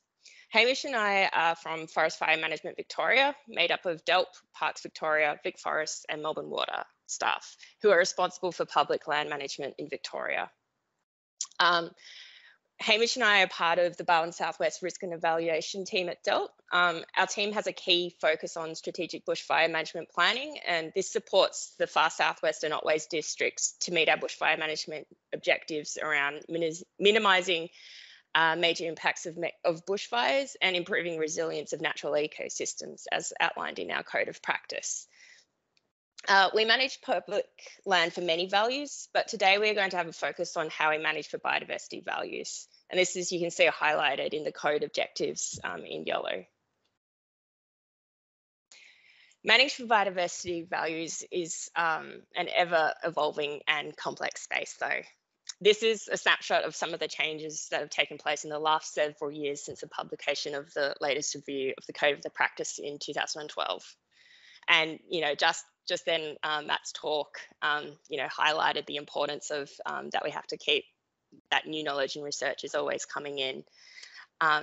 So the year that we've had a lot of not so positive things over the last few years, like the Black Summer fires, but we've also had some really exciting things like the recent reforms in the Aboriginal self-determination space and cultural fire. And as these all impact how we think about managed biodiversity effectively as part of delivery of our program. So to take all of this on board and to still maintain our sanity, we need strong but adaptable frameworks that enable continuous improvement across multiple spatial and temporal scales. And so on the left here is the framework that we use to largely to deliver our bushfire management program. Over the years, the colours and what it looks like has probably changed, but the framework itself has remained relatively stable, and it enables us to stay effective and meaningful in this ever-changing space. So we have 3 main tiers of planning: strategic, which gives us that long-term vision; operational, which is your medium intent for you know, the next few years; and tactical, how we are delivering individual activities. Each of these 3 tiers are delivered across an adaptive management cycle, which includes planning, implementation and monitoring, evaluation and reporting, and in the centre of this is knowledge and information sharing, like what we're doing today, and community engagement.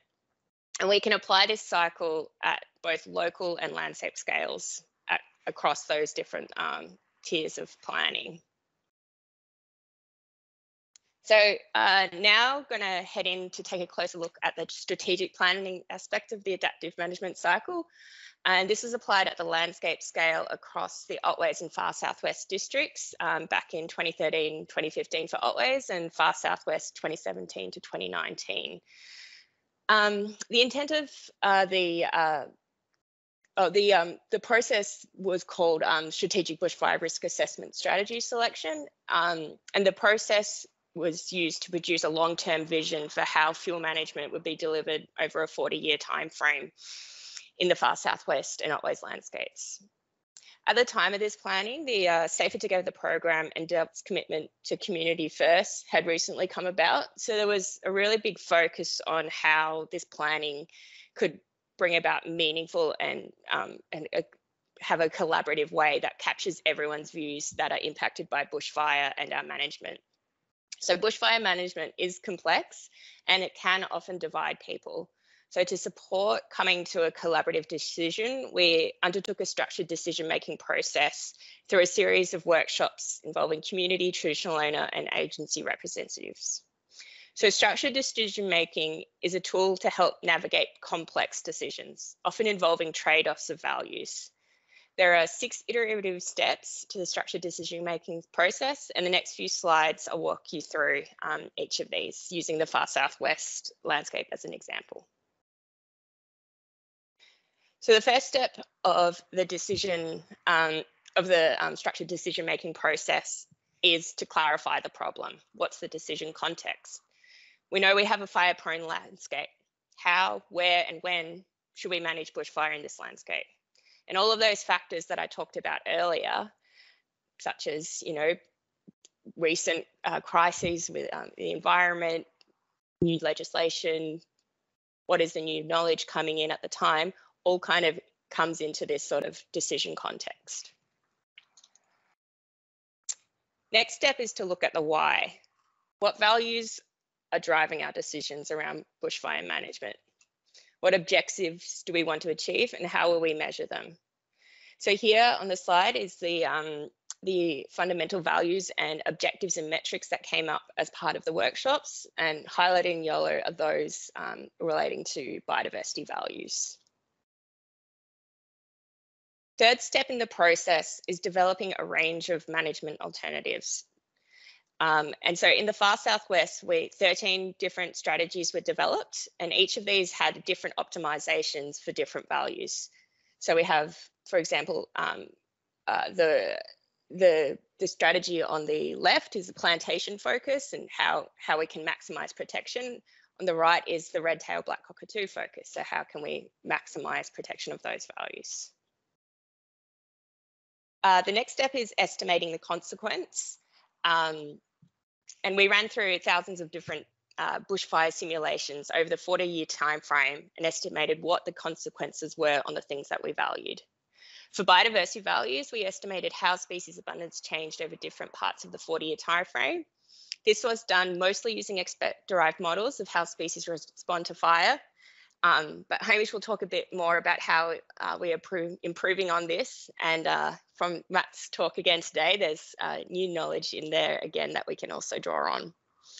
For the red-tailed black cockatoo, given its iconic status and concerns about impacts of bushfire, we used a more in-depth approach using a population viability analysis to model how each scenario performed. Fourth step was looking at assessing each of those alternatives and undergoing a trade-off process. So the slide here shows the results of the workshop voting, which scenarios were supported and which were opposed. From this, we were able to take this to refine the overall strategy on the right. And this is showing the number of times each area should be burnt over the next 40-year timeframe to give the best outcome for the variety of values that inform this strategy to be selected. This leads on to the last stage of which is to implement and monitor. And it's here that I'd like to reflect on again on one of the first slides I showed. Even in that very short period between developing the strategy and it getting published in 2020, we had a lot of changes. We all remember the year of 2020. Some of these were captured as part of the publishing process. However, if you fast forward now at the end of 2021, there's many more changes that have come about and new knowledge to take on board. But don't worry, we don't plan to publish a revised strategy every year. Instead, it's about us applying an adaptive management approach to implementation and monitoring. And this builds on and continuously improves that strong foundation that we created when we developed the strategic bushfire plans. And this ensures that our bushfire management program stays relevant to whatever the future may hold, and we can respond effectively to future opportunities, challenges, and new and old ways of working and thinking, while still maintaining a solid grounding of where we are heading and why. And on that note, I'm going to hand over to Hamish to have a closer look at some of the exciting projects coming out of our monitoring and evaluation program that's driving a lot of continuous improvement. Thanks, Mel. And yeah, so you'll probably have to give me a wind up at some stage. I know I'll have to be quick, but I guess just going over a few of the things that have really been guiding the MER program, like Mel mentioned, with the intents to really improve management. So having good data to build into knowledge is really critical for that. And we've had a pretty long history of having lots of data, but not really being able to use it. Hasn't really been in a good format. And so we've got a real focus at the moment about collecting the right data and making sure it's in a good format to inform decision making. We've also had a focus on partnerships with traditional owners and building some of those mutually beneficial sort of outcomes for fire and land management. Working with our districts as other people on the ground see the issues every day and trying to find out what the high priority areas are and things like woody weeds or new approaches we're using and trying to learn from that. Using remote sensing to get a better understanding at a broader level has been really important, and Mark covered that really well in his presentation. And also just our annual sort of getting good fuel hazard data to inform planning and delivery has been another key focus. So Mel, next slide if you could. And I'll just do a quick snapshot of a few projects we've done recently, just to give a bit of an idea of some of the things you might generate some questions. This project's about collecting fuel accumulation data, and as Mel mentioned, strategies really underpinned by models. So having the best data to input into fuel accumulation curves is really critical. So we've been out surveying pretty intensively woodland heath areas as a focus area and using a pretty intensive method to improve the data there. We've also purchased some terrestrial LiDAR, which we're using to try and improve the methods where the ecosystem allows, and speed up the process and have a bit better data. And Mel, if you go to the next slide, you'll be able to sort of see what that ends up looking like. It basically develops a point cloud of the system there, and that'll get turned into fuel accumulation curves in a really sort of quantitative data way, and yet reduce some of the intensive methods we're using. And maybe onto the next slide, Mel. Like that previous project, this one's really about ecological data, and we've spent the last sort of 2 or 3 years building up, collecting data, getting it cleaned, and making it in a format that we can really use. It's all consolidated, and looking to keep feeding information or data into that. Uni Melbourne have also built a tool for us to use doing species response outputs. So we really get to actually feed sort of real data into our strategy decisions now, and have a bit more of a basis for sort of making some of those trade-off decisions, as Mel mentioned. Just a couple of last points, if you can, Hamish, that'd be great. Okay. Yep, no worries. Next project is just working with some of our traditional owner groups. So I can see some of the guys that are on today that have been involved in this, and essentially looking to get some of that data from the last project to improve some of those species response models, and get out on country looking at how fire is going to be impacting on those systems. And Mark covered the next project really well, so maybe I won't go through that. That's about remote sensing to make those broad scale decisions and give us triggers to look into when we need to investigate further.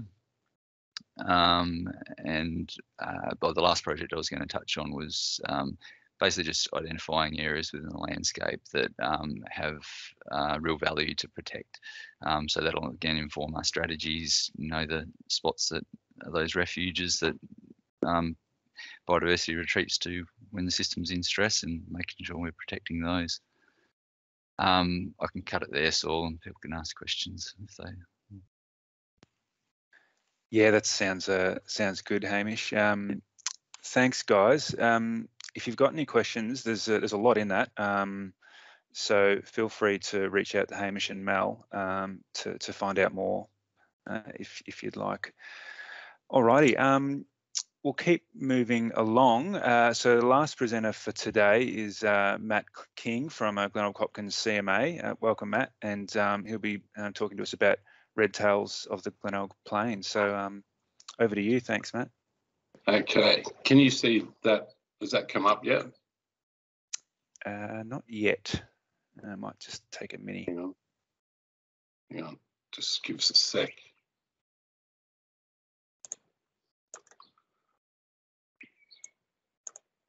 Hang on. Yeah.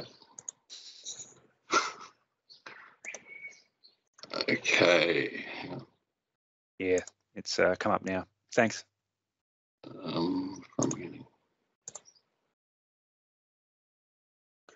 I'll just duplicate that if I can, sorry.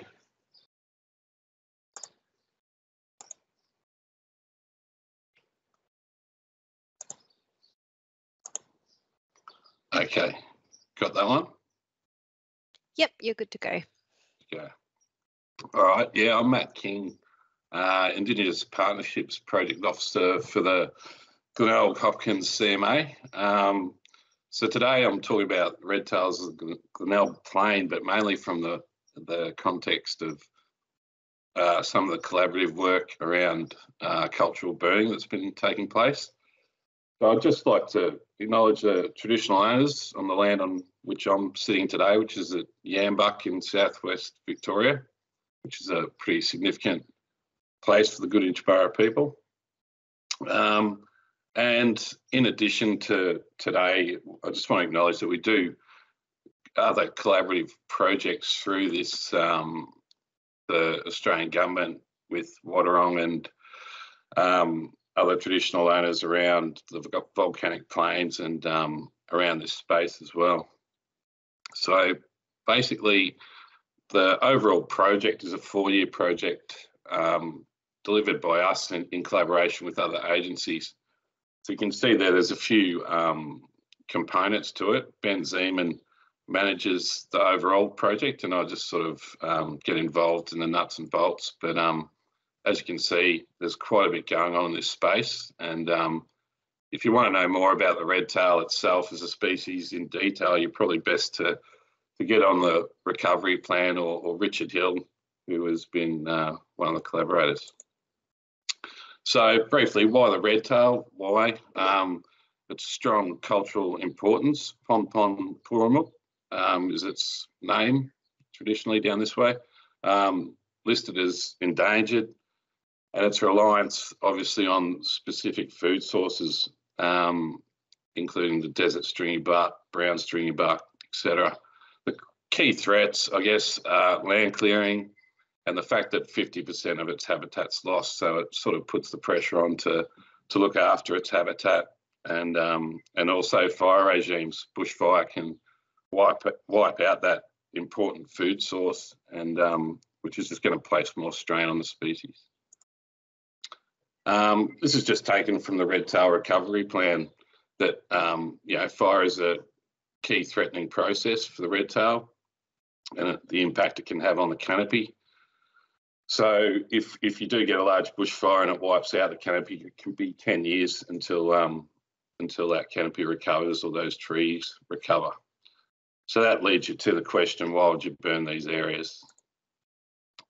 So wind is fire, that's the name for fire. So creating a fire history using Aboriginal fire management techniques, in this case, cool, slow mosaic burns with the purpose to protect the food trees from intense wildfire. So wind is being used to solve a modern problem, because obviously 50% of habitat loss is a modern problem. So it's really fighting fire with fire, but it's the right fire for the right reasons at the right time. This project and our involvement in it, I'm really privileged to be involved with such great partners. It couldn't happen without Forest Fire Victoria, obviously, and Gunditj Mirring. Birdlife, we're just looking at some sites in the north of the catchment, which could possibly be sites for burns.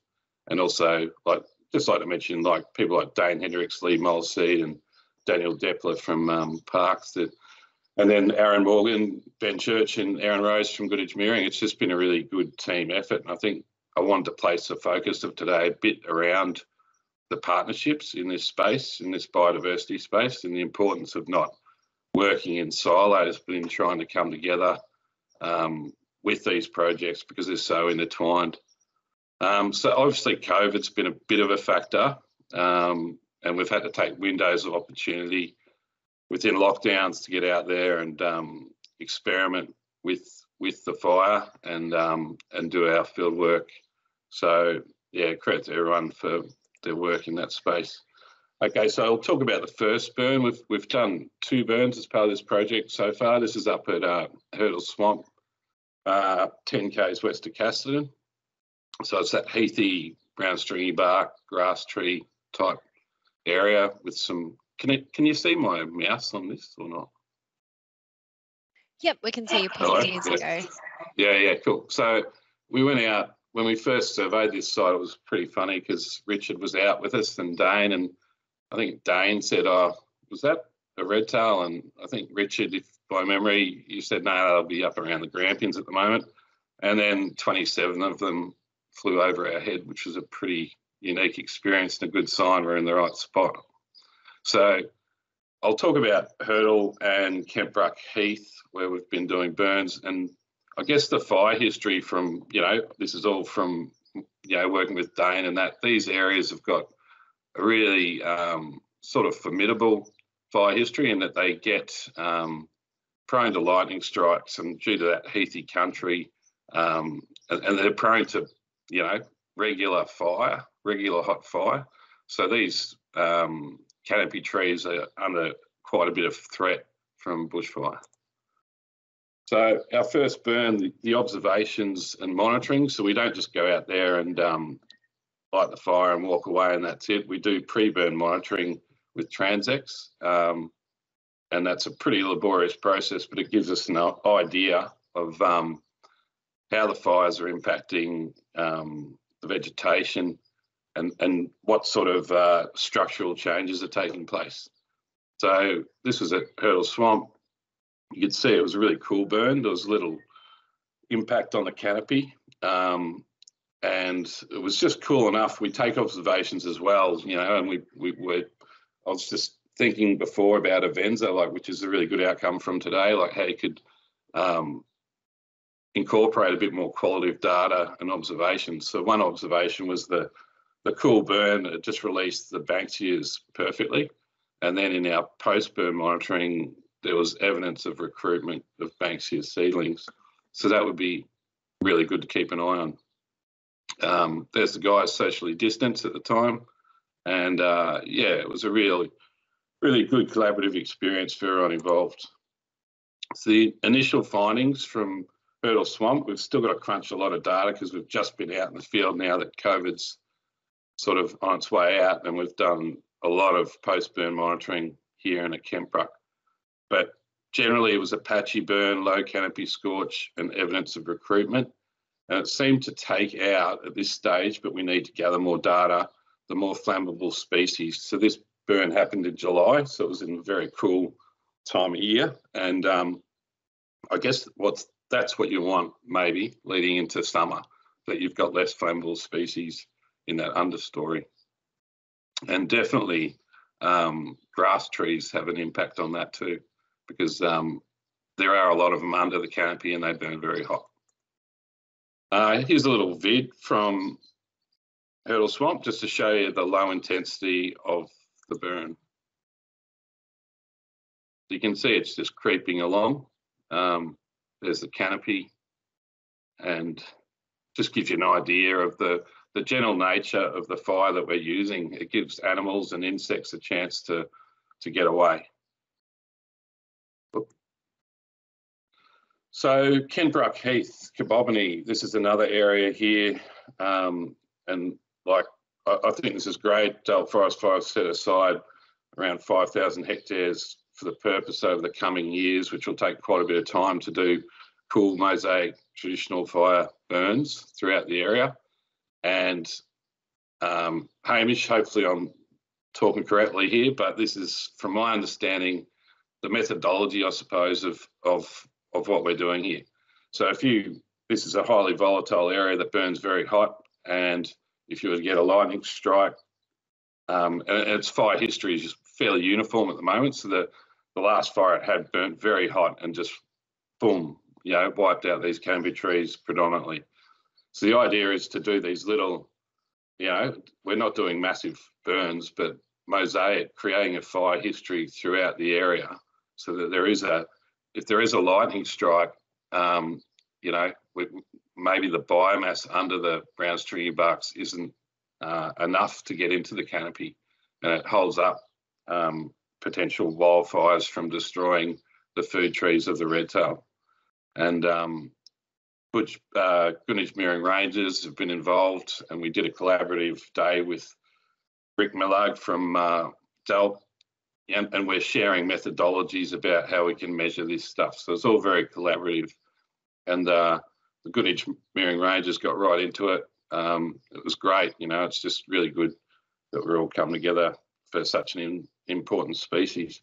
So you can get the idea of the landscape there. They're only small trees and the heathy nature. And I guess one of the things too is when we're doing these surveys, you can come across some interesting finds, which was this plant here, which is a blue tinsel lily. Doesn't look like a lily, and it's pretty found mainly here and in southwest WA. It's its only species, I think, in Australia, but Jodie Hanum would probably correct me if I'm wrong there. But a beautiful plant, and related to the grass tree, which is weird. So Kentbrook, Kibobony, we did this on the 9th of July. There you can see Jindamara in there, and you can see how the fire's just creeping along under that understory there.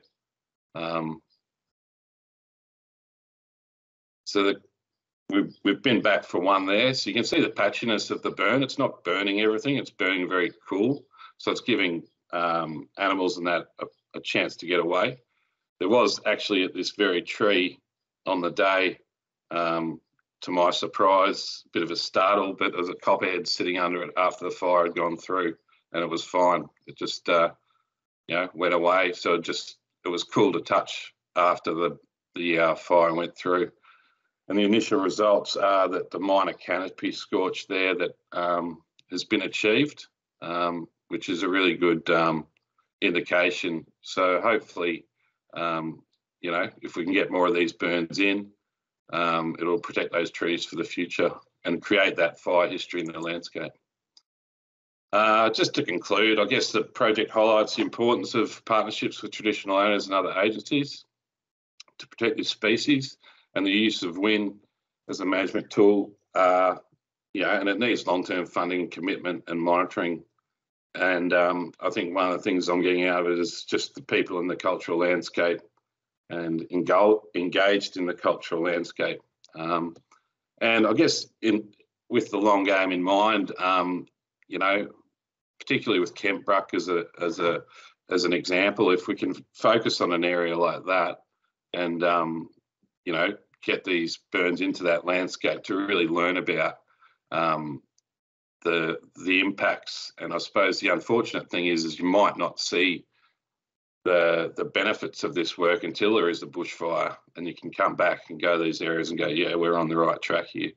But yeah, so that sort of concludes my presentation. I've probably gone a bit quick. Yeah. Thanks very much, Matt. That was great. No worries.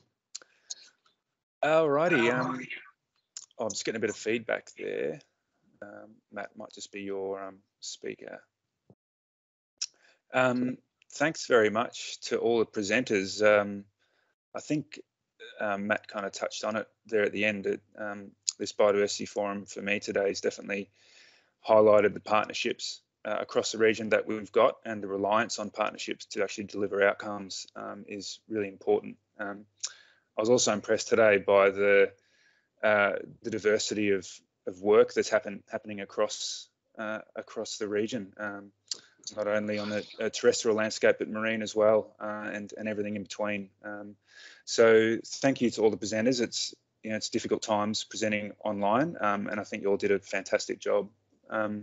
So thanks very much, and a final thanks to Louise Falls from DELP as well for coordinating today. It was a huge amount of work, and you've done a fantastic job. Thanks for attending, everybody. There will be a SurveyMonkey link coming out. Let us know what you think, and most importantly, let us know what you want to see for the next forum when we do have another one. And just a final reminder before you go that there will be a session 2 on Eastern Mirring Country on Thursday from 10 to 12 p.m. So hope to see you there. Thanks everyone, and we'll catch you later.